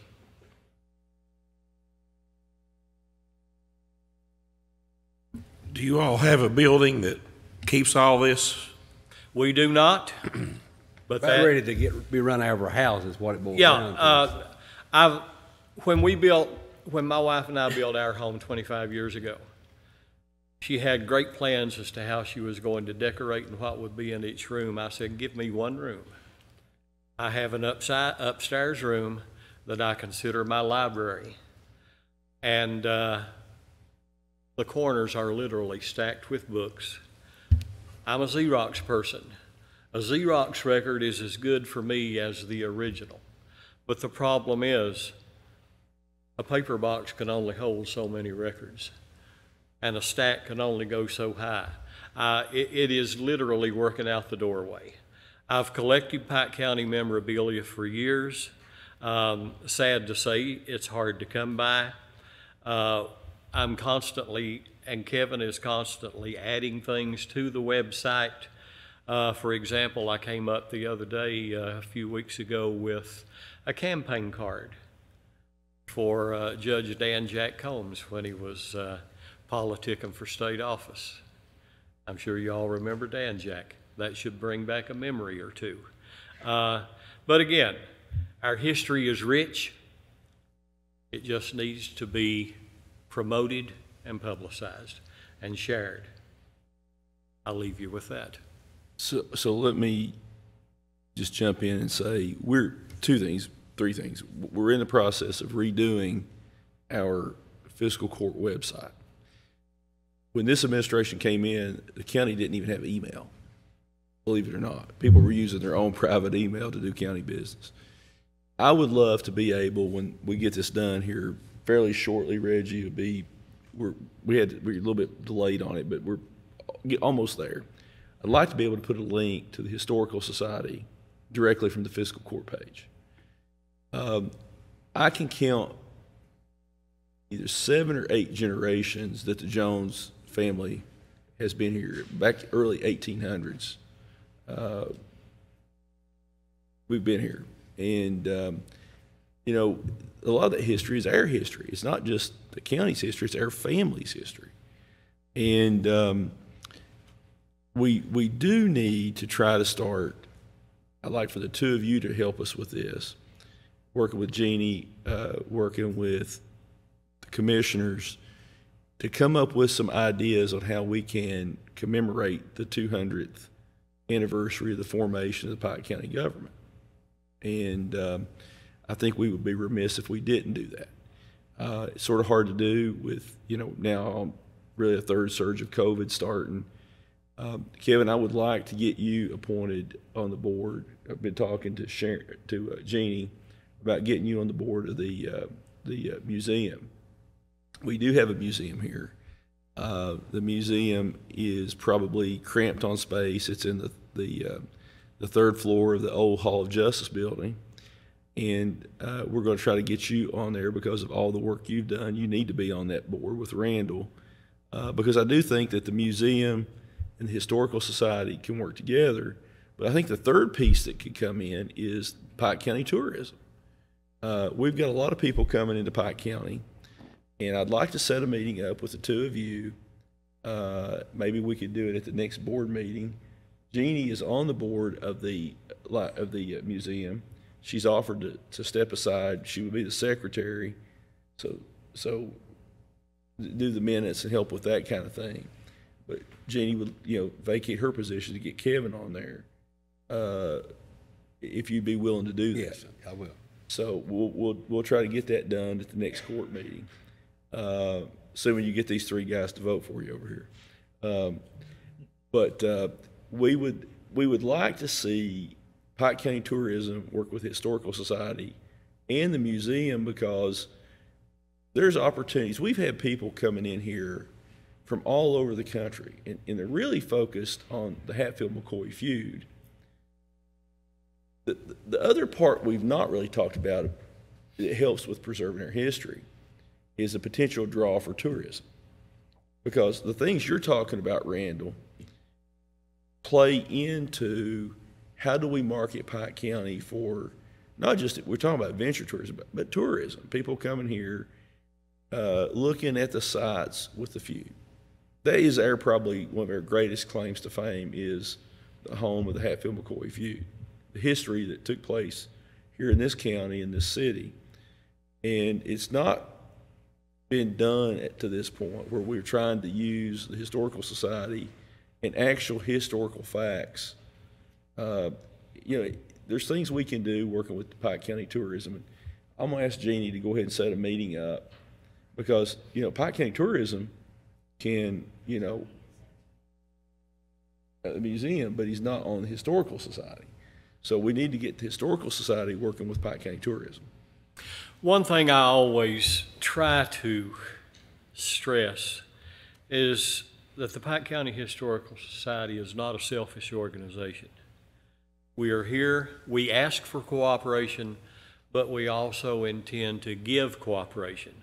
For example, we told the Daughters of the American Revolution if they will put together a list of known Revolutionary War soldiers who were living in Pike County, who lived in Pike County, etc., along with every shred of information with photos of burial sites, etc., all the information they can get on the Revolutionary War soldiers, we will give them space to post that information on our historical website. We haven't done it yet, but as we work through some of the names and some of the topics that I think it's the Sloan gentleman from the city of Pikeville who has done the video presentations. We intend to simply put in hot links to those video presentations. So anyone interested in further information or a visual of the topic, click on the link, watch the video. We're here to cooperate. We're here to share. Believe me, if we weren't here to share, this website wouldn't be up and running today. We love to talk history. We love to share history, but we like to get other people excited in their own county history as well. The size of this thing, I mean, it's just, you know, I've worked on this, you know, I guess pretty heavy since 2012.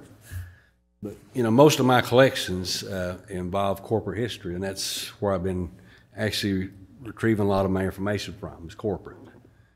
And a lot of it's personal collections that's not privy to the public, but, you know, hopefully it will be. And most companies don't care, as long as we share it gracefully and, you know, do the best job we can possibly do. But, you know, give you an idea, let's use narrow gauge railways for example.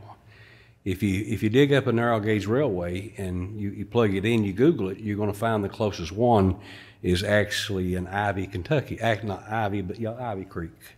And they're showing the narrow gauge run down through there. But in my research, I've identified 25 narrow gauge just in Pike County alone. And you get to the old steam boilers that generated the sawmills since 1878. There's 350 that goes up to about 1920. And each one of those steam boilers have a serial number, including the sawmill has a serial number. But that just gives you ability. But, you know, people own those machines. And, you know, when they get out and they, you know, borrowed money for oxen and just all kinds of stuff, chains. I mean, they put up their family farms just to borrow $200 or $300 so they can make a living and be profitable, you know, in Pike County. But, you know, it's a part of our history that has never been told. But that's just one instance that we can step forward. But looking at the original information that, you know, what we can basically build our site up, not counting having a permanent facility where we can actually display our artifacts. You know, we could easily bring the site alone up to about 200 terabytes just in original information or artifacts that can be displayed on the internet. And we can use that as a major draw just to get people in here. But, you know, if we get to a point where we, you know, we're able to collectively create and find a building large enough, say 8,000, 10,000 feet, now we can draw that bus traffic in, but we need to keep that in a situation where people are going to walk straight off a bus into the museum or any facility that, you know, will benefit Pike County and its citizens. But I'm just giving you some kind of feedback or, you know, what all needs to be seen to get that started. Well, we're going to try to get you more involved with that, Kevin, because, I mean, I know it was amazing to me, the information that you were showing me when we sat down and had lunch, just everything from my family history to, I mean, there's just so much of this that I think could open people's eyes to the, you know, and I think it goes directly to marketing Pike County in terms of the tourism aspects. One last thing, and I haven't shared this with the museum board yet. I've had a lot of unfortunate luck that's kept me away from the meetings for the past few meetings, but good Lord will and I intend to get back. My personal dream would be a facility that would house the museum, the physical objects where folks could actually come visit, look, and get explanations of what, why, and how. The Historical Society would handle the virtual end of it. The Tourism Committee would handle the actual in the field end of it. Look at this. Someone in northern Ohio who's interested in James A. Garfield as a personality does a web search. They land on the Pike County Historical Society website. They read of how Garfield was headquartered here during January, February, and part of March of 1862. They decide to visit this town. They book a room in Pikeville, which brings money into the local city economy. They visit the museum, which helps the museum keep going. But then they get in touch with tourism, and tourism essentially says, oh, would you like to see where he operated? Would you like to see where he headquartered? Would you like to read some of the excerpts from men who actually served in Pikeville under Garfield?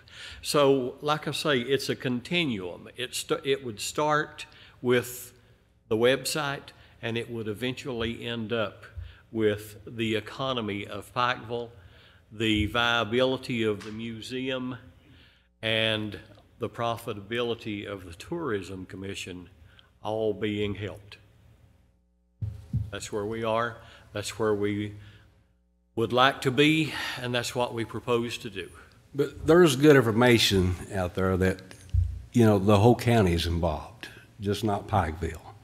I mean, there's plenty out there that, you know, and until that I started looking, I just didn't realize how massive of material was out there that can be collected and tell that story from every little, you know, end of this county. Well, Stone Heritage is a perfect example of that. Exactly.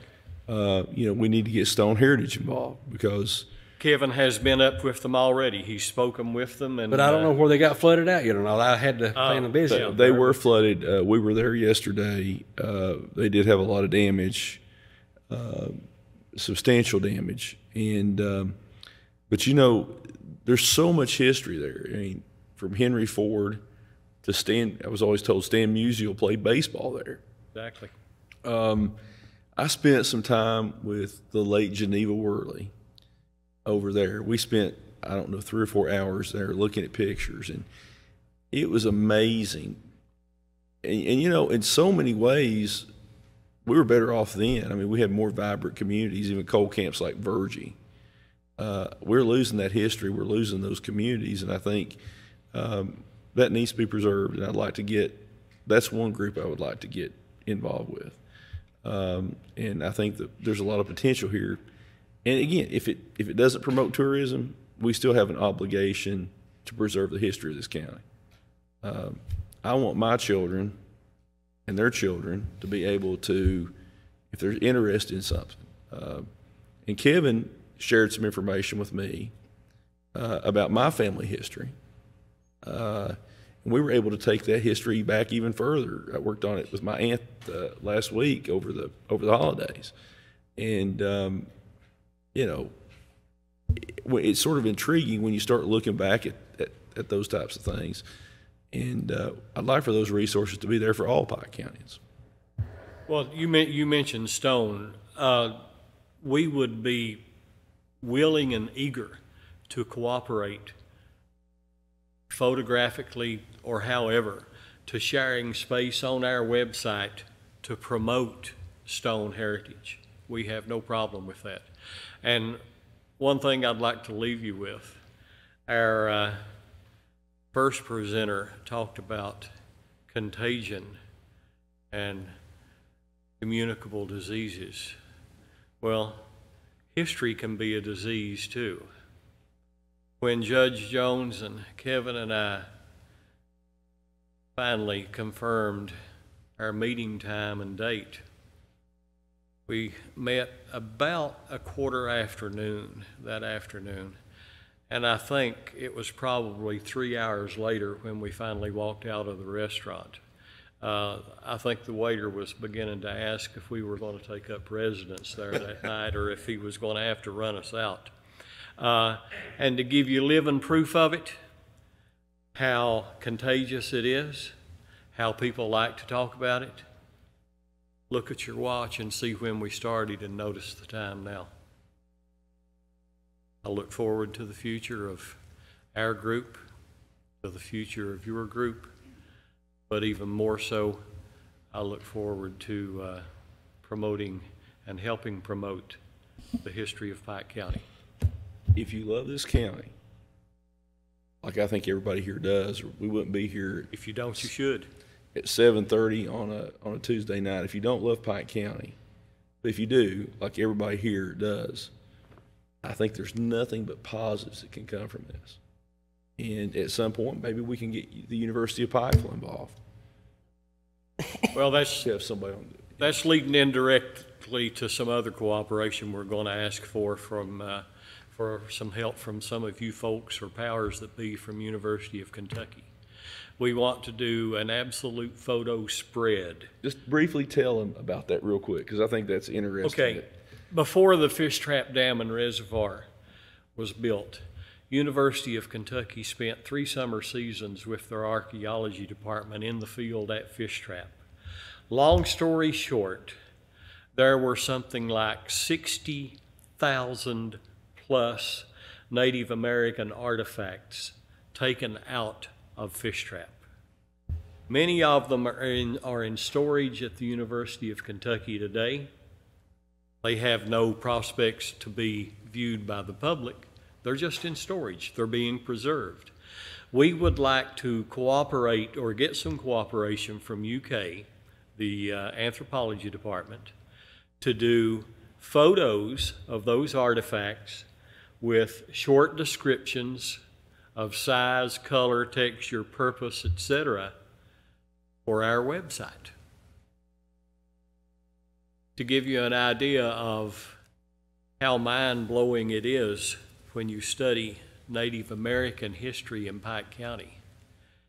Some of the pottery that was brought out of the ground from the Native American settlements at Fish Trap matched almost exactly with pottery shards that had been brought out of the Monongahela and Susquehanna valleys of Pennsylvania.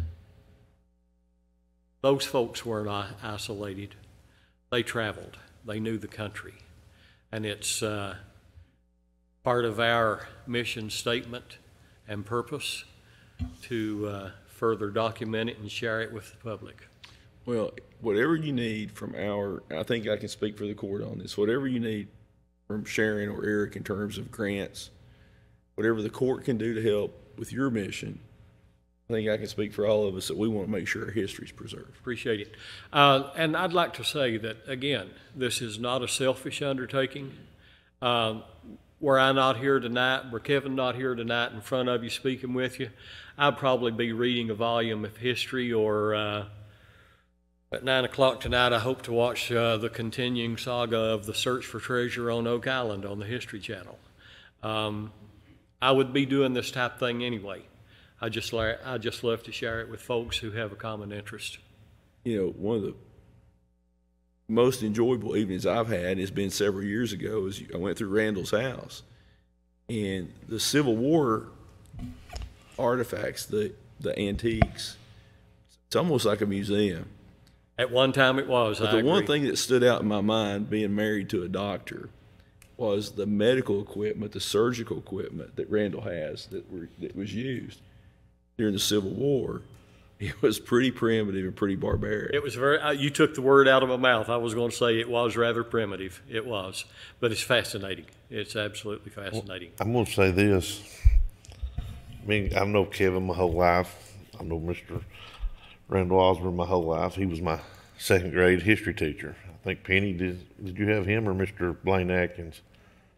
And well, it was never a dull. Probably had had the two of us, Mr. Atkins and myself, at one time or another in one class or another. Yeah. And it was never a dull moment. But we just got 15 minutes a day of this. The rest of the time he had to teach from the book, and it would have been a whole lot more fun to listen to the Pike County history then too. So. Well, I always told folks, and I think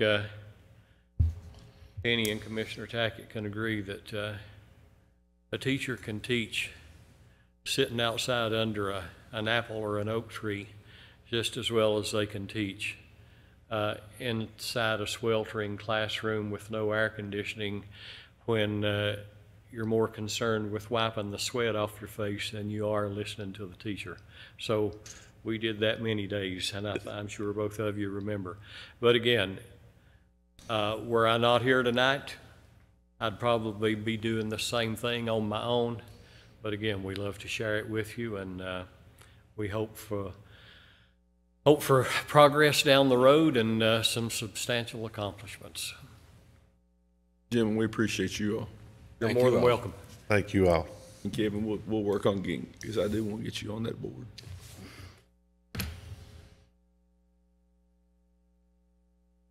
All right. You want to do the second reading? Do the second reading. All right. Next item on the agenda is the second reading of an amendment to the Pike County Code, Section 190, amending the Pike County Museum Board Ordinance. Colonel Downey, would you please present the second reading? And then we will be, a motion to adopt will be in order.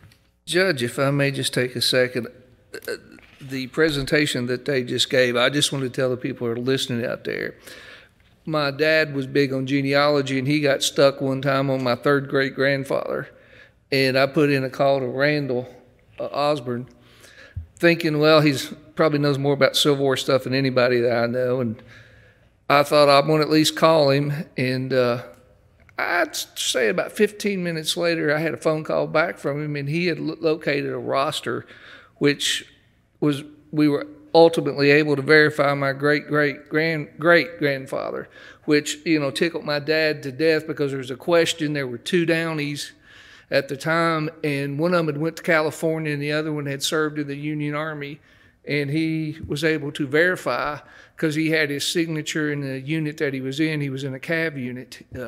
So if any of you are really interested in history and you get stuck on something like that, give that gentleman a call, shoot him a message, because if he can find it, he will. And I think he enjoys it. All right, now to why I'm really here. I get to read the second reading of the ordinance related to the amendment of Chapter 32.190 Pikeville, Pike County Museum, the City of Pikeville Code of Ordinance. It's also our ordinance number 0202125. Now therefore be it ordained by the City of Pikeville that the code related to Pikeville County Museum shall be amended as follows. Whereas the Hatfield and McCoy Pikeville Pike County Museum does business under the name Big Sandy Heritage Center Museum, and whereas the Hatfield and McCoy Pikeville Pike County Museum has requested that the Board of Commissioners of the City of Pikeville and the Fiscal Court of Pike County allow them to operate under this name and to allow them to make other modifications to their bylaws. This is several pages long, and basically the commission, the city's already given their approval.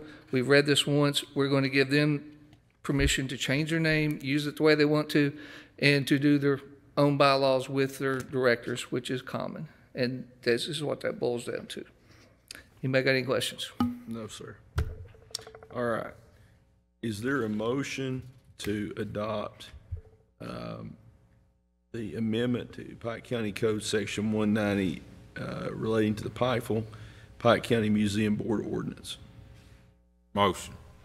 A motion by Commissioner Booth. Is there a second? Second. Second by Commissioner Tackett. Any other question or discussion? Seeing none, Madam Clerk, please call the roll. Commissioner Robertson, Yes. Commissioner Tackett, Yes. Commissioner Booth, Yes. Judge Jones. Yes. Next item is the second reading of a proposed road ordinance adopting Acres Drive into the county road system. Mr. Little, are we ready to proceed with that? Okay. Now, Colonel Downey, would you, Mr. Keene, Western County Attorney Kevin Keene, if he would please present the second reading of the proposed road ordinance adopting Acres Drive into the county road system. As the judge said, this is the second reading of of adopting Acres Drive as a county road as defined by KRS 178-0101 Section 1B. If the court adopts this road, it's located in District 2. It will be for a length of 792 feet at 15 feet wide. The original reading was approved on December the 21st. And if approved by the court on proper vote, it will be passed tonight. All right. Is there a motion to adopt Acres Drive into the county road system? Motion. A motion by Commissioner Tackett. Is there a second? Second. Second by Commissioner Booth. Any other question or discussion? Seeing none, Madam Clerk, please call the roll. Commissioner Robertson, Yes. Commissioner Tackett. Yes. Commissioner Booth, Yes. Judge Jones. Yes. Next item is the awarding of bids. Mr. Van, we need to take action on are we ready to take action on the radio system for our first responders?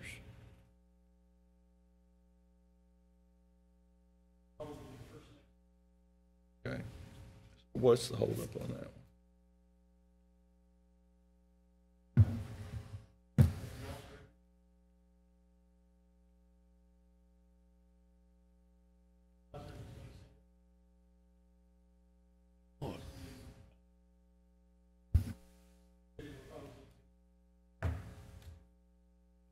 Yeah, I believe Doug worked really hard to secure a more than $200,000 reduction in the price of that, in the cost.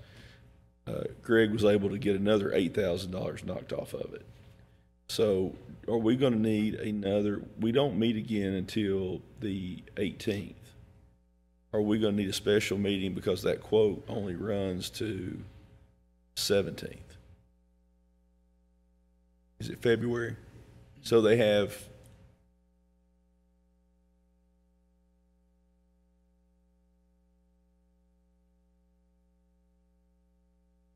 So, as I understand it, we do have to have a special meeting next week because the clerk's budget was not prepared. Is that correct? So we'll have to have a special meeting next week to deal with that. All right. So as long as we can get this done, I just want to make sure the original deadline was January 17th, correct, Doug? So, just so the public understands, we are going to be, we have tried to get grants for several years to replace the county's radio system that serves our fire departments and EMS. And we've been denied, I think, in part because of the size of the request, which you think, Doug, would be. So we're going to have to spend the money. We have seen, you know, just this year alone, 3 disaster declarations at the local level. We're going to have to replace this radio system or it's going to really cripple our fire departments and EMS, the ability they have to respond to an accident or to some type of natural disaster. And communication is so important, but we are going to, I think that's good news for our volunteer fire departments in particular. We are going to replace that radio system. So, all right, we'll take care of that at the next, at the meeting next week. Anything else, Greg? All right. Did that guy give us any information on the voting machines? Are you still? Okay. What about the fuel tank at the landfill? Did they ever find out when we was going to try to get started on that? Yeah. Okay. Yeah, I've actually received a phone call from a county judge in Western Kentucky over the voting machine issue, and we had another county watching some of the stuff we did, and they were wanted to share some information over and share their bid information with us that we can use in putting together the bid package for these. I mean, we're going to go with the company that gives us the best price, regardless of who, you know, this has to be bid, and that's what we're going to do. That's how this court's operated. We've gone, and the information that I was given today by this other county judge and was that they were able, once they started putting the bid out and they started looking at different vendors, the prices went from about $1 million down to $300,000 because these, basically he said it was a very competitive bidding process between the companies that were bidding. When you looked at what the initial estimate was and what the final bid number was, it was several $100,000 different. So we want to make sure we get the best price for the taxpayers. All right. Next item is the Pike County Road Supervisor's Report. Fabian, can you come on up, Mr. Little, and give us an estimate or just an overview before we undertake the Road Supervisor's Report and the approval of the County Commissioner's recommended road maintenance work orders. Give us an update on where we are with county roads in light of the flood. Well, Judge, honestly, we're still pretty early in the cleanup phase. We're just now getting the roads open where people can travel. I have a lot of damage, still a lot of debris to be picked up. All we've done basically is pushed it from the middle of the road over to the side of the road so a car can get by. It's just a lot of work ahead of us. How much damage, since you've been road supervisor for a little more than 3 years, in the numerous storm events we've had, is this the most significant damage to county roads? I would stop short of saying the most significant, but it certainly is up there with the top. I mean, I don't remember of any being any worse, but there's certainly it compares to a few. So let me ask you this: a ballpark, where would you say we are in terms of dollars of damage? Let's see. I still have not I've not seen everything. I would say somewhere between 2 to 3 million. Okay, let's be conservative and say 2 million, and that's just because I've not seen everything. But we have to take into account some of these roads we just blacktopped, and we're going to have to go over those again. And one of the things is we had to pick the entire cost of the storm recovery in September because it didn't qualify for federal assistance. And the road department was basically just finishing up in Blackberry. Honestly, we were just finishing up. We lacked Big Blue Springs and Little Blue Springs, and we basically would have been done, and the roads would have been ready to resurface in the spring, and now they're back, basically going over those same roads again. And obviously there's a lot of damage to Mountain Water's infrastructure. There's been a lot of damage to county roads. State roads have had substantial damage as well. And I think, Doug, you would agree with me that in terms of public assistance, we're more likely to qualify. Okay. Can I say something? As I noticed yesterday in our office, most of the calls that we got were over private drains that's washed out. People, trapped, either trapped in their house, they can't get the car out of the driveway, or vice versa, they can't get in their driveway. But we got numerous. It seemed like the majority of the calls we fielded yesterday was of that nature, of private drains or bridges. Yeah. Oh, I know, because I referred a lot of them over to you, Doug. I mean, sorry. It would be a serious financial blow to the county if this is not covered by FEMA. To have to absorb the September storm and now the January storm damage would be catastrophic financially to the budget. Absolutely would. My budget couldn't handle it. I mean, it would break my budget, and we still wouldn't be finished. I mean, Blackberry is just as bad as it was. See, that's what I was saying, and honestly, it's kind of, I don't know, I kind of got lulled into that, I think, but the Phelps area was hit a lot worse than what I initially thought that it was. I thought all the damage was, kind of up in Pinson, in Belfry area. But then, as the calls came in, like you said, Chapman Fork, Lower Elk, Woodman, all these areas there, they were hit pretty hard again, just about as hard as they were the last flood.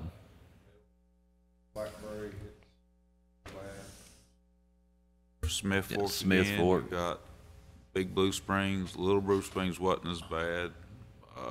Pound the Mill. Yeah. We're Branch. still. That's what I said. Phelps at first. I thought that all the damage was going to be, mostly in the Belfry area, but I was wrong. Like I said, Phelps, We got well, Camper, Commissioner Booth, both his areas were hit hard. Camper, Palm Fork, Meat House. Well, we're going to do everything we can to make sure that we qualify for the FEMA declaration. I don't see how we wouldn't. Well, I did talk, Doug, to Mayor Scott today. He thinks that they've got probably a couple $1 million in damage. So, I mean, Doug, does that $6 million statewide? What if we have $6 million here in Pike County? 6 point. Okay, well, when you throw in the state roads, it may very well. So. Well, you look, Blackberry their state roads already was tore up. Now they're tore up even more. Doug, is there a way to roll these two storm events in together in terms of?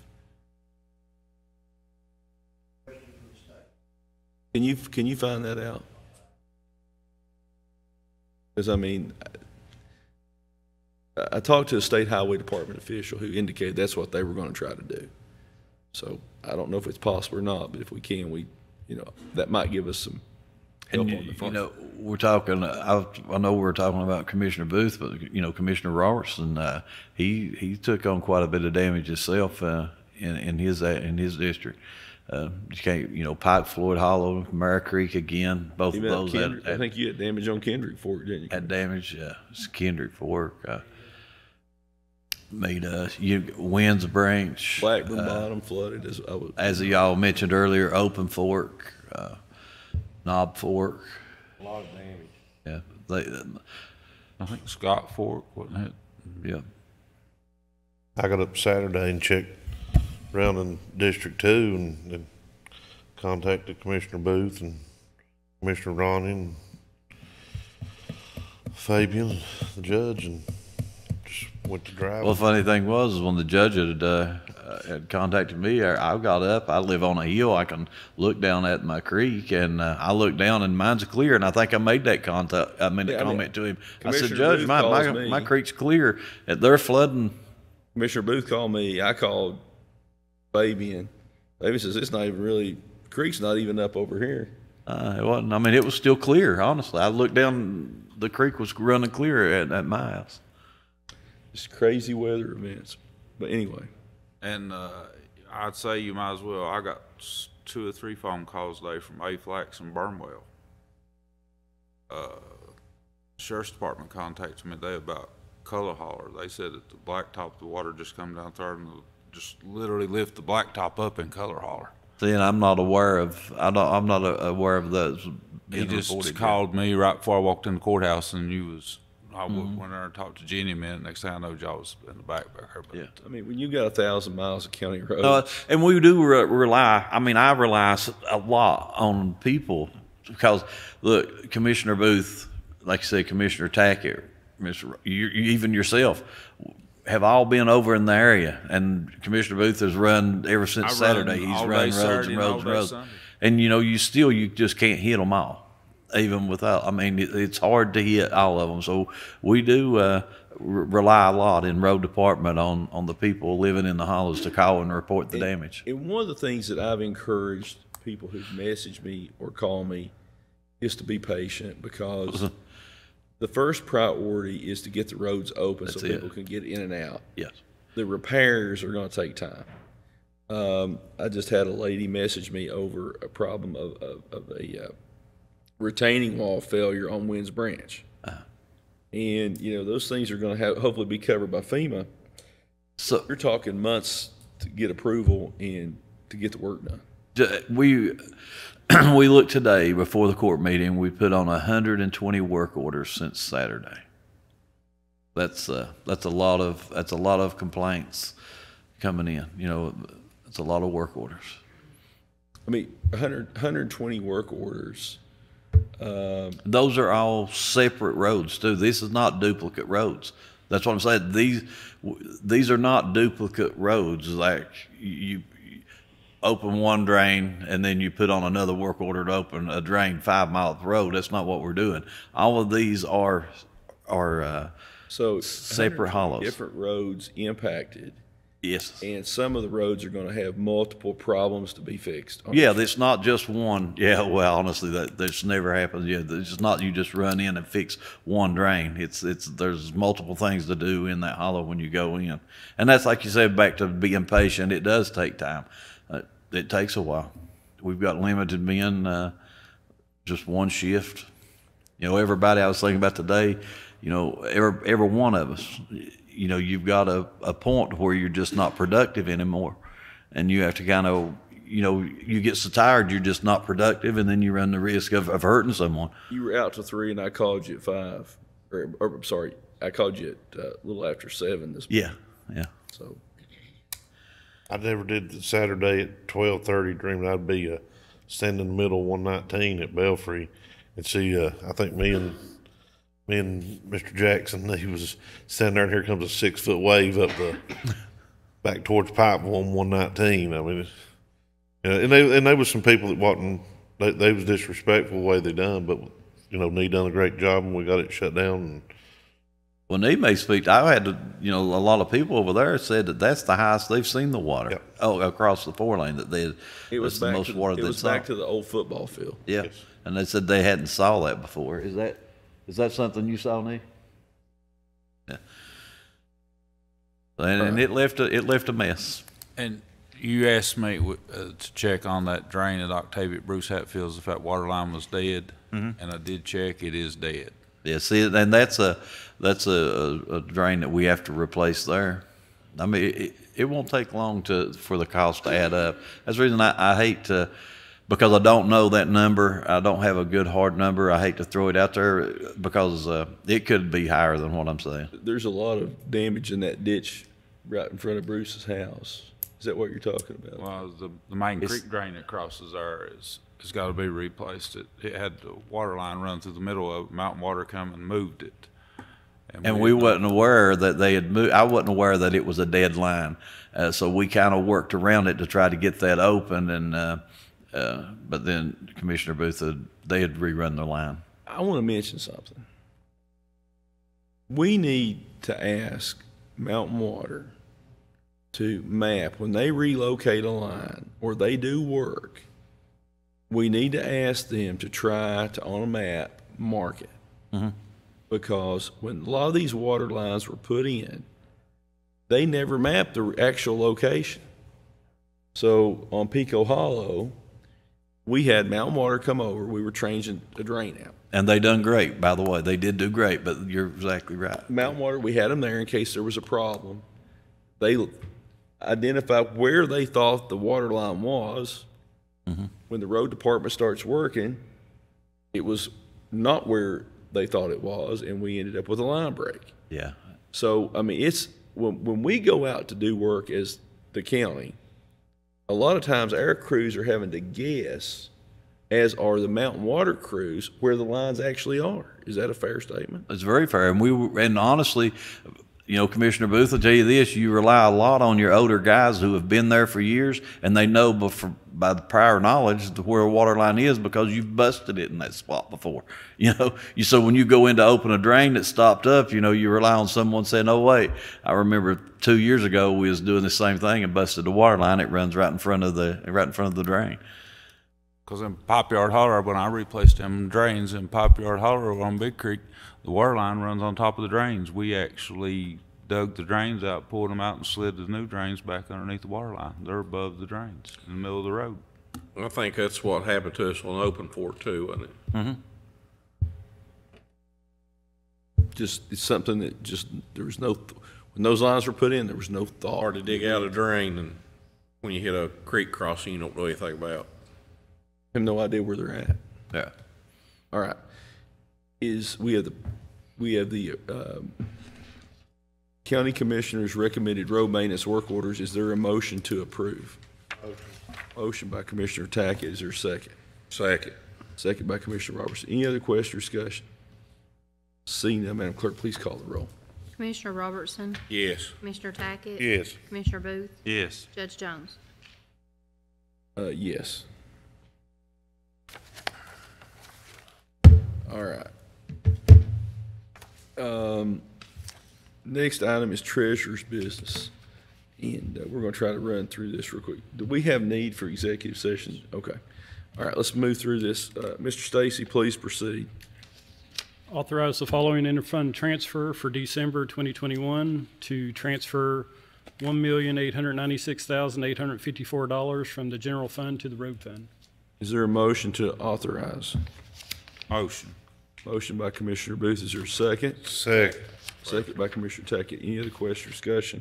Seeing none, Madam Clerk, please call the roll. Commissioner Robertson, Yes. Commissioner Tackett, Yes. Commissioner Booth, Yes. Judge Jones. Yes. Acknowledge receipt of the treasurer's financial statement for the month ending December 31st, 2021. Is there a motion to acknowledge receipt of the treasurer's financial statement for the month ending December 31st, 2021? Motion. Motion by Commissioner Booth. Is there a second? Second. Second by Commissioner Robertson. Any other question or discussion? Seeing none, Madam Clerk, please call the roll. Commissioner Robertson, Yes. Commissioner Tackett, Yes. Commissioner Booth, Yes. Judge Jones. Yes.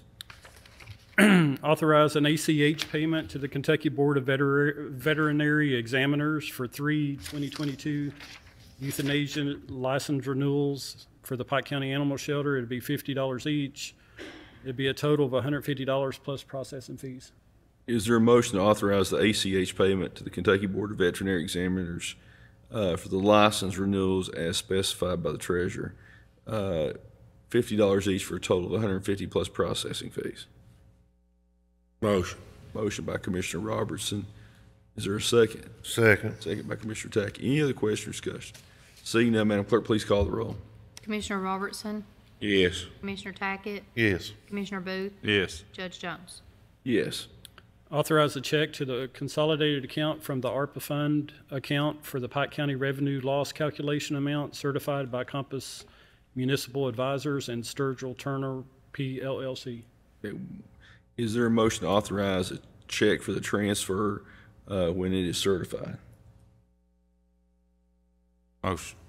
Motion by Commissioner Booth. Is there a second? Second. Second by Commissioner Tackett. Any other question or discussion? Seeing none, Madam Clerk, please call the roll. Commissioner Robertson, Yes. Commissioner Tackett, Yes. Commissioner Booth, Yes. Judge Jones. Yes. Authorize a standing order to pay disbursement request forms from the ARPA fund to Compass Municipal Advisors and Sturgill Turner PLLC once received per contract terms of 1.5% of expended amounts. Is there a motion to approve? Motion. Motion by Commissioner Booth. Is there a second? Second. Second by Commissioner Robertson. Any other question or discussion? Seeing none, Madam Clerk, please call the roll. Commissioner Robertson, Yes. Commissioner Tackett, Yes. Commissioner Booth, Yes. Judge Jones. Yes. Authorize a check to the University of Kentucky in the amount of $380 for registration fee for Thomas Thacker and Bradley Tackett to attend 2 online classes for the Roadmaster program on January 12th and 13th. Is there a motion to authorize as specified by the treasurer? Motion. Motion by Commissioner Booth. Is there a second? Second. Second by Commissioner Tackett. Any other question or discussion? Seeing none, Madam Clerk, please call the roll.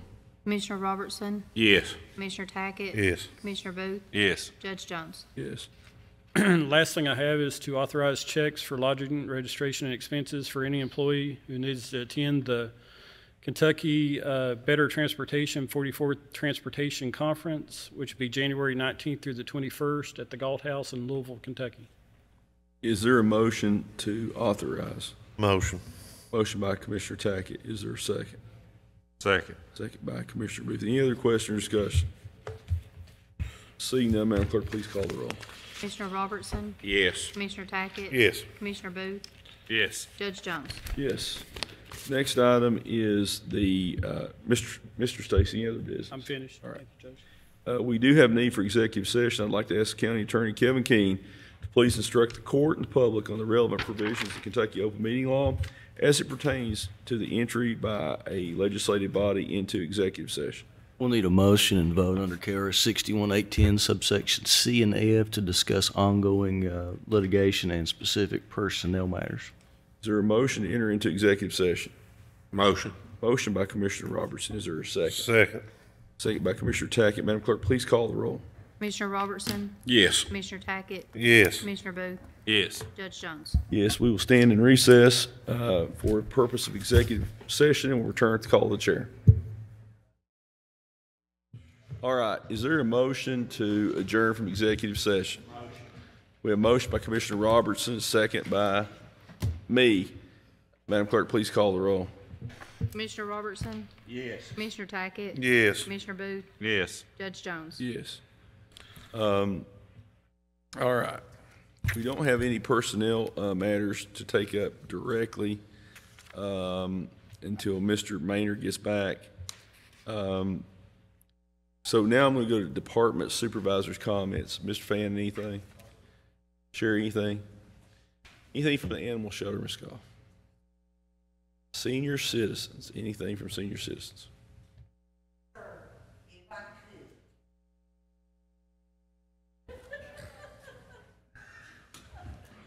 I got a few questions for you too.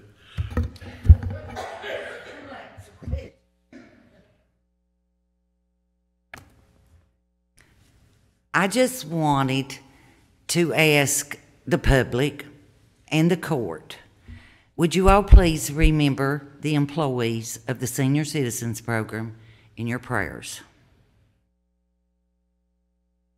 Especially my home-delivered meal drivers. They need your prayers, okay? Thank you. Thank you. Got one question. How's everything on the food end of it now? Are they getting them pretty much what they need, or? Well, it depends. Sometimes we do, and then sometimes we'll be half and half. Is that something we're locked into, or can we, No. you know? I mean, I could change distributors, but I can't. I have to stick to the menu. Just one? Yeah. I guess what I was saying is your menu that you've done made over the last couple of years, if you're short something, you know what I'm saying? Right. Are they another company that they can get it from? Into. Well, I've already checked on that.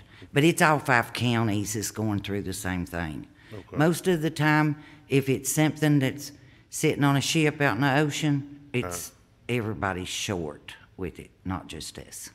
Have we heard anything on our Pikeville senior citizens, how it's going, or? That's something, I want Eric to come up and talk about that here in a minute. Okay, he can have my seat. Thank you, Don. Eric, come on up just real quick. Let's talk about Pikeville senior citizens. Thank you all. And while we're Thank doing you. it, Sharon, you have anything? Okay. Jerry, anything from Trails? Anything from Finance or Solid Waste? Talked about the roads. Paul, anything from Public Works? William, anything from Safety? All right. Eric, give me a quick update on where we are with the architect procurement. Yeah, the architect has been procured. We advertised it in the local paper, and I sent out letters to 5 individual architectural firms. Only one responded, which is REB Architects out of Nicholasville. I've worked with them in the past on several elderly housing projects. One locally, they were the firm that designed the Blackberry Senior Citizens elderly housing project over next to Lover's Lane. And they did one for me in Inez and one in Louisa. So I have a history with these guys. They're good architects. So the committee got together, went through the motions of scoring it, selected them, and they will be here. The architect, Bob Burge, is the principal architect. He will be here next Wednesday to go do a walkthrough of the current building and just assess, meet with Diane to see what her needs are and put together a preliminary design and a cost estimate. How is the architect firm paid? Are they paid a percentage? Well, unlike an engineer on a water or sewer project, though, they're just basically paid a flat fee, and that's a negotiable fee between the owner and the architect of how much they'll charge. Well, that's before we go any further. We need to know what the charge is going to be. Yeah, but then in order to base a charge, he's got to do a preliminary cost estimate and a preliminary design to see how much it's going to cost to base his fee. We need to make sure that we go as far toward that property line as possible. Yeah. And I mean, I want this thing moving quick because I mean, right now, it's not as urgent because the senior citizens are not open to public use. But when this pandemic does free up and we can get people back in it, we do have to get the city's permission or approval of the design. Right. Because it's their building.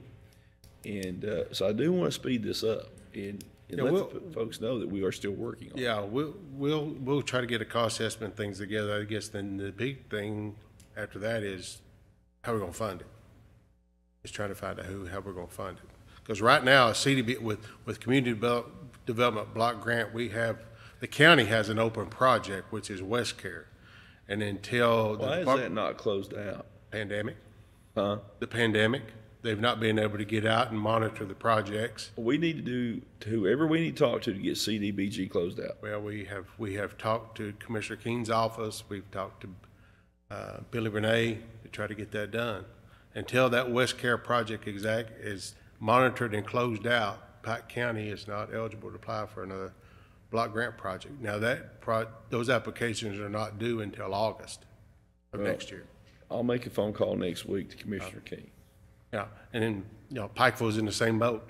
I mean, they have an open project on the broadband technology building over beside of the community technical college building.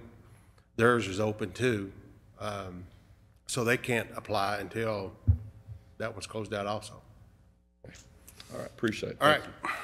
All right. Mr. Kaiser, anything from floodplain? Doug, Nee, can you all come up for 1 second real quick?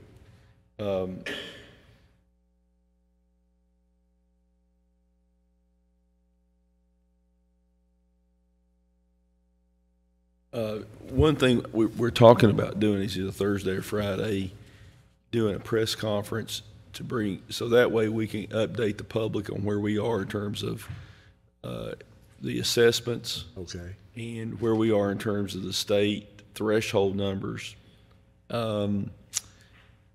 Also, we hope to be able to give an update on Mountain Water, the road situation, and we do have accumulating snow probable for Thursday afternoon, Thursday night. So we might want to have to do a press conference just to let people know, because obviously that weather could hamper, it will hamper cleanup efforts. The road repairs will impact solid waste, will impact probably you all finishing your assessments. It will. Yes. Where are we in terms, did we get the load of water and cleaning material from the fire commission? It's sitting out there. Okay. So we probably need to get some help from inmates to help unload it, or are we going to go ahead and take it to Belfry to distribute? We can take some of it to Big Creek and take some of it to Belfry. We've got 2 big trailers we can haul with. Let me know and Commissioner Booth know when that's going to be done, because we'd like to make sure that we do our part to let folks know where it's going to be and when. We also have a load of from the Churches of Christ that's coming tomorrow. A 53-foot box trailer will be dropped off at the fire station tomorrow about 1 o'clock. So I've working with Paul on trying to get a forklift over there, and so it'll be available over there at the fire station as soon as it gets offloaded. So we'll also have that there. One of the things we talked about just briefly is the Belfry road lot has been flooded. We got some vehicles damaged over there. Obviously on a Saturday morning, couldn't get people out, couldn't get vehicles moved. The water came up so fast. Yes. We're going to look at relocating the Belfry road lot somewhere in Belfry, obviously, but we need to be, if you would help us start looking for a piece of property. Okay. Commissioner Booth's got some ideas if you could get with him. Okay. Potentially up Belfry Hollow there.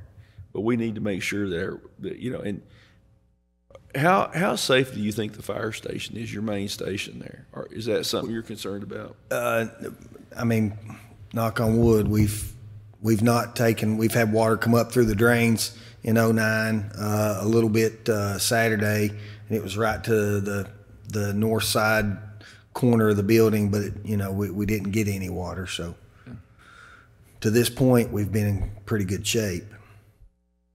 But it's closer this time than it was in 09. So it's concerning to me. because of the, I was over in Belfry in 2009 and saw the damage. Actually, in some ways, there was more damage in 09 because the school got more water in it. Well, yeah, because the pumps failed at the middle school. That's why they. Well, do you think there was more water? I mean, we had water in the complex this time, and we didn't have water. Yeah. Okay. And as these streams and creeks continue to fill up, I think Commissioner Booth's right, we're going to continue seeing these. Yeah, and I mean, Doug can tell you, the majority of people said that it was a larger flood than the 09 flood as far as on their properties. You did periodically have somebody here and there say it was a little bit within inches of 09, so they're very comparable as far as places that it flooded over there on Pond Creek. Well, Jim, we appreciate it, and thank you again for what you all have done. Please tell CJ we appreciate his efforts. Well, and Connie Martin. Forgot Connie. Yeah, Connie was been a trooper. She's been a real trooper. She's definitely somebody. She took every call on Sunday by herself, yeah, she's. I think she took 80-some calls yesterday. Yeah. How many rescues did you do Saturday? We did a total of 47 between us, Big Creek, and CJ. We did 47. Pretty shocking number. So I think we're somewhere around 22 on Pond Creek, and then there was the 25 that were rescued on Big Creek were pretty much all in Sydney Missionary Baptist Church. They'd had a lock-in, and they had 25 kids in there, so they had to get them to dry land, which worked out. It wasn't very far that they had to move them, but was tough logistics at the time. I can imagine. Thank you all. Thanks. All right. Judge Hickman, anything, sir? All right. Mr. Down, anything? Mr. King, anything? You want to address that issue about? I do, Judge. Okay. The judge got a call today from a third party, and I did as well. And it's terrible what people are going through with the flooding here in the county now, but the calls we got was about people taking advantage of some of these flooded homes that have been left, and you've got people working, and we've had some looting happen in the county. And I just want to assure the people, I hope these are isolated incidents, but if it continues to happen, that both my office and the Commonwealth Attorney's Office will prosecute these folks to the full extent of the law if we can identify who they are. So if there's any problems or any issues, I want you to call local law enforcement or call my office, and we'll try to get to the bottom of it. And hopefully we don't see any more of this. What's your office number over here? Just call me at 794-6212, and I'll route the call where it needs to go. Thank you, sir. All right. Commissioner Tackett, anything, sir? Judge, over the weekend was just keep these people, the flood victims, in your prayers. It was a tough situation over there. It didn't look good. I just want to thank all the people that turned out to help from the county or fire department rescue squad. I just don't want to leave nobody out, but there's quite a few over there trying to do what they could do. And I want to thank all the fire department rescue squads across this county. I had a cousin that lost their house night or two before Christmas, and they just wanted me to thank the fire departments and the rescue squad that came and done what they could do. They appreciated their help with they lost their house, but it wasn't. The fire department done everything that they could do to save it. Commissioner Robertson. Just want to thank everybody that helped the people in Pike County and the Belfry area. But I mean, it was in my area too. Johns Creek, Fabian helped me out there.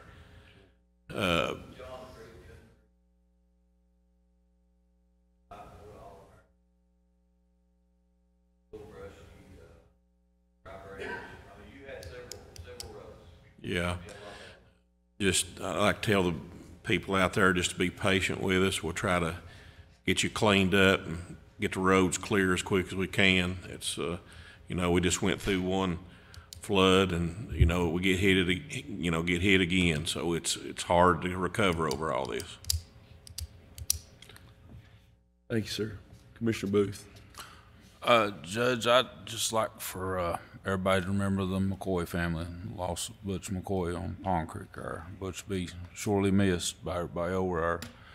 And remember, like I said, just remember all the people that got flooded. Some people lost everything they had. Some people, had other damages. But let's just remember them. I mean, really and truthfully, until we dredge Pond Creek from Tug River to the head of Pond Creek, we're going to continue to have flooding. I mean, I don't think we need to worry about crawdads and minnows. I think the same way on Big Creek. Until you dredge Big Creek from Tug River to the head of Big Creek, you're going to continue to have flooding because it keeps filling up. I mean, some talked about raising bridges and raising the roads, but that's not going to help a thing. We just need to dredge the creeks. And that's all I've got to say, Judge. Well, I mean, the creeks and streams need to be dredged, but it's going to cost a massive amount of money. And the federal government's going to, have to give us permission and come up with the money to do it. I mean, I will say that, those from Tug River to the head of Pond Creek and same way on Big Creek, it all falls along the state highways, and that's federal and state. And I mean, until somebody on that level sees what we need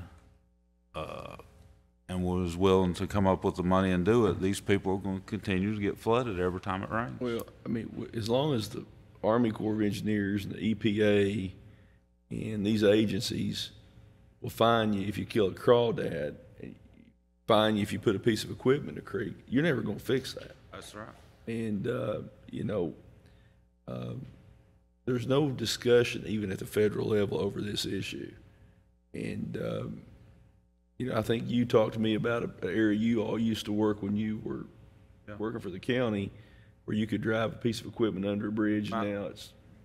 Mouth of Pico. We used to, in the early 80s, we used to get creek gravel out of the creeks to put on the roads, and the Mouth of Pico holler we drove an end loader and a dump truck under there and hauled creek gravel all the time, and now it probably ain't 6 foot tall underneath that bridge, or maybe 10, I don't know, but it's all filled in, and it's continued to fill in. And the floods are going to get that much worse. And that's all across the county. Well, I mean, It's all across eastern Kentucky. Yeah, you can look over here on Cloy Creek. I remember when Joe Atkins could take a backhoe underneath his bridge. Can't hardly crawl under it now. Yeah, it's true. Well, at the mouth of Church House Holler where it stops up now, we used to get creek gravel out of there. You could run an end loader or dump truck underneath that bridge at Church House Holler. And I had a lady say, this was the county's fault that because we don't clean the creeks and streams out. First of all, we can't legally get in the creeks and streams. Second, the cost to clean out the creeks and streams in this county, I would say, would be in the hundreds of millions of dollars. When you start talking about 1,000 miles of just county roads, not counting state roads, I mean, you're talking a project that has never been attempted anywhere, to my knowledge, with that magnitude. And these events this is the third one this year. They're going to continue. All right, I really don't have anything else. Anything else, Commissioner? I don't have anything else to add. I would like to express my condolences to the family of Martin County Judge Executive Victor Sloan. I've known Victor for a long time. When I was state senator, represented Martin County. Victor was a long-term magistrate there, elected 5 times as magistrate, and back last April, March or April, was appointed as Judge Executive by Governor Beshear when that office became vacant. I had dinner with him a month or so ago. All the judge executives in the SAD district had dinner. I had no idea at that time that Victor was that ill. And I would just like to express my condolences to his wife, Marlena, and the rest of the Sloan family. Victor was a retired teacher, truly loved Martin County. And again, we want to express our condolences to the Sloan family. Also to the family of Butch McCoy. Butch was a longtime public servant, a great friend to me, and he's going to be dearly missed. On a more positive note, I would like to express a very heartfelt happy birthday, 100th birthday, to Miss Dixie Stevens of Phelps.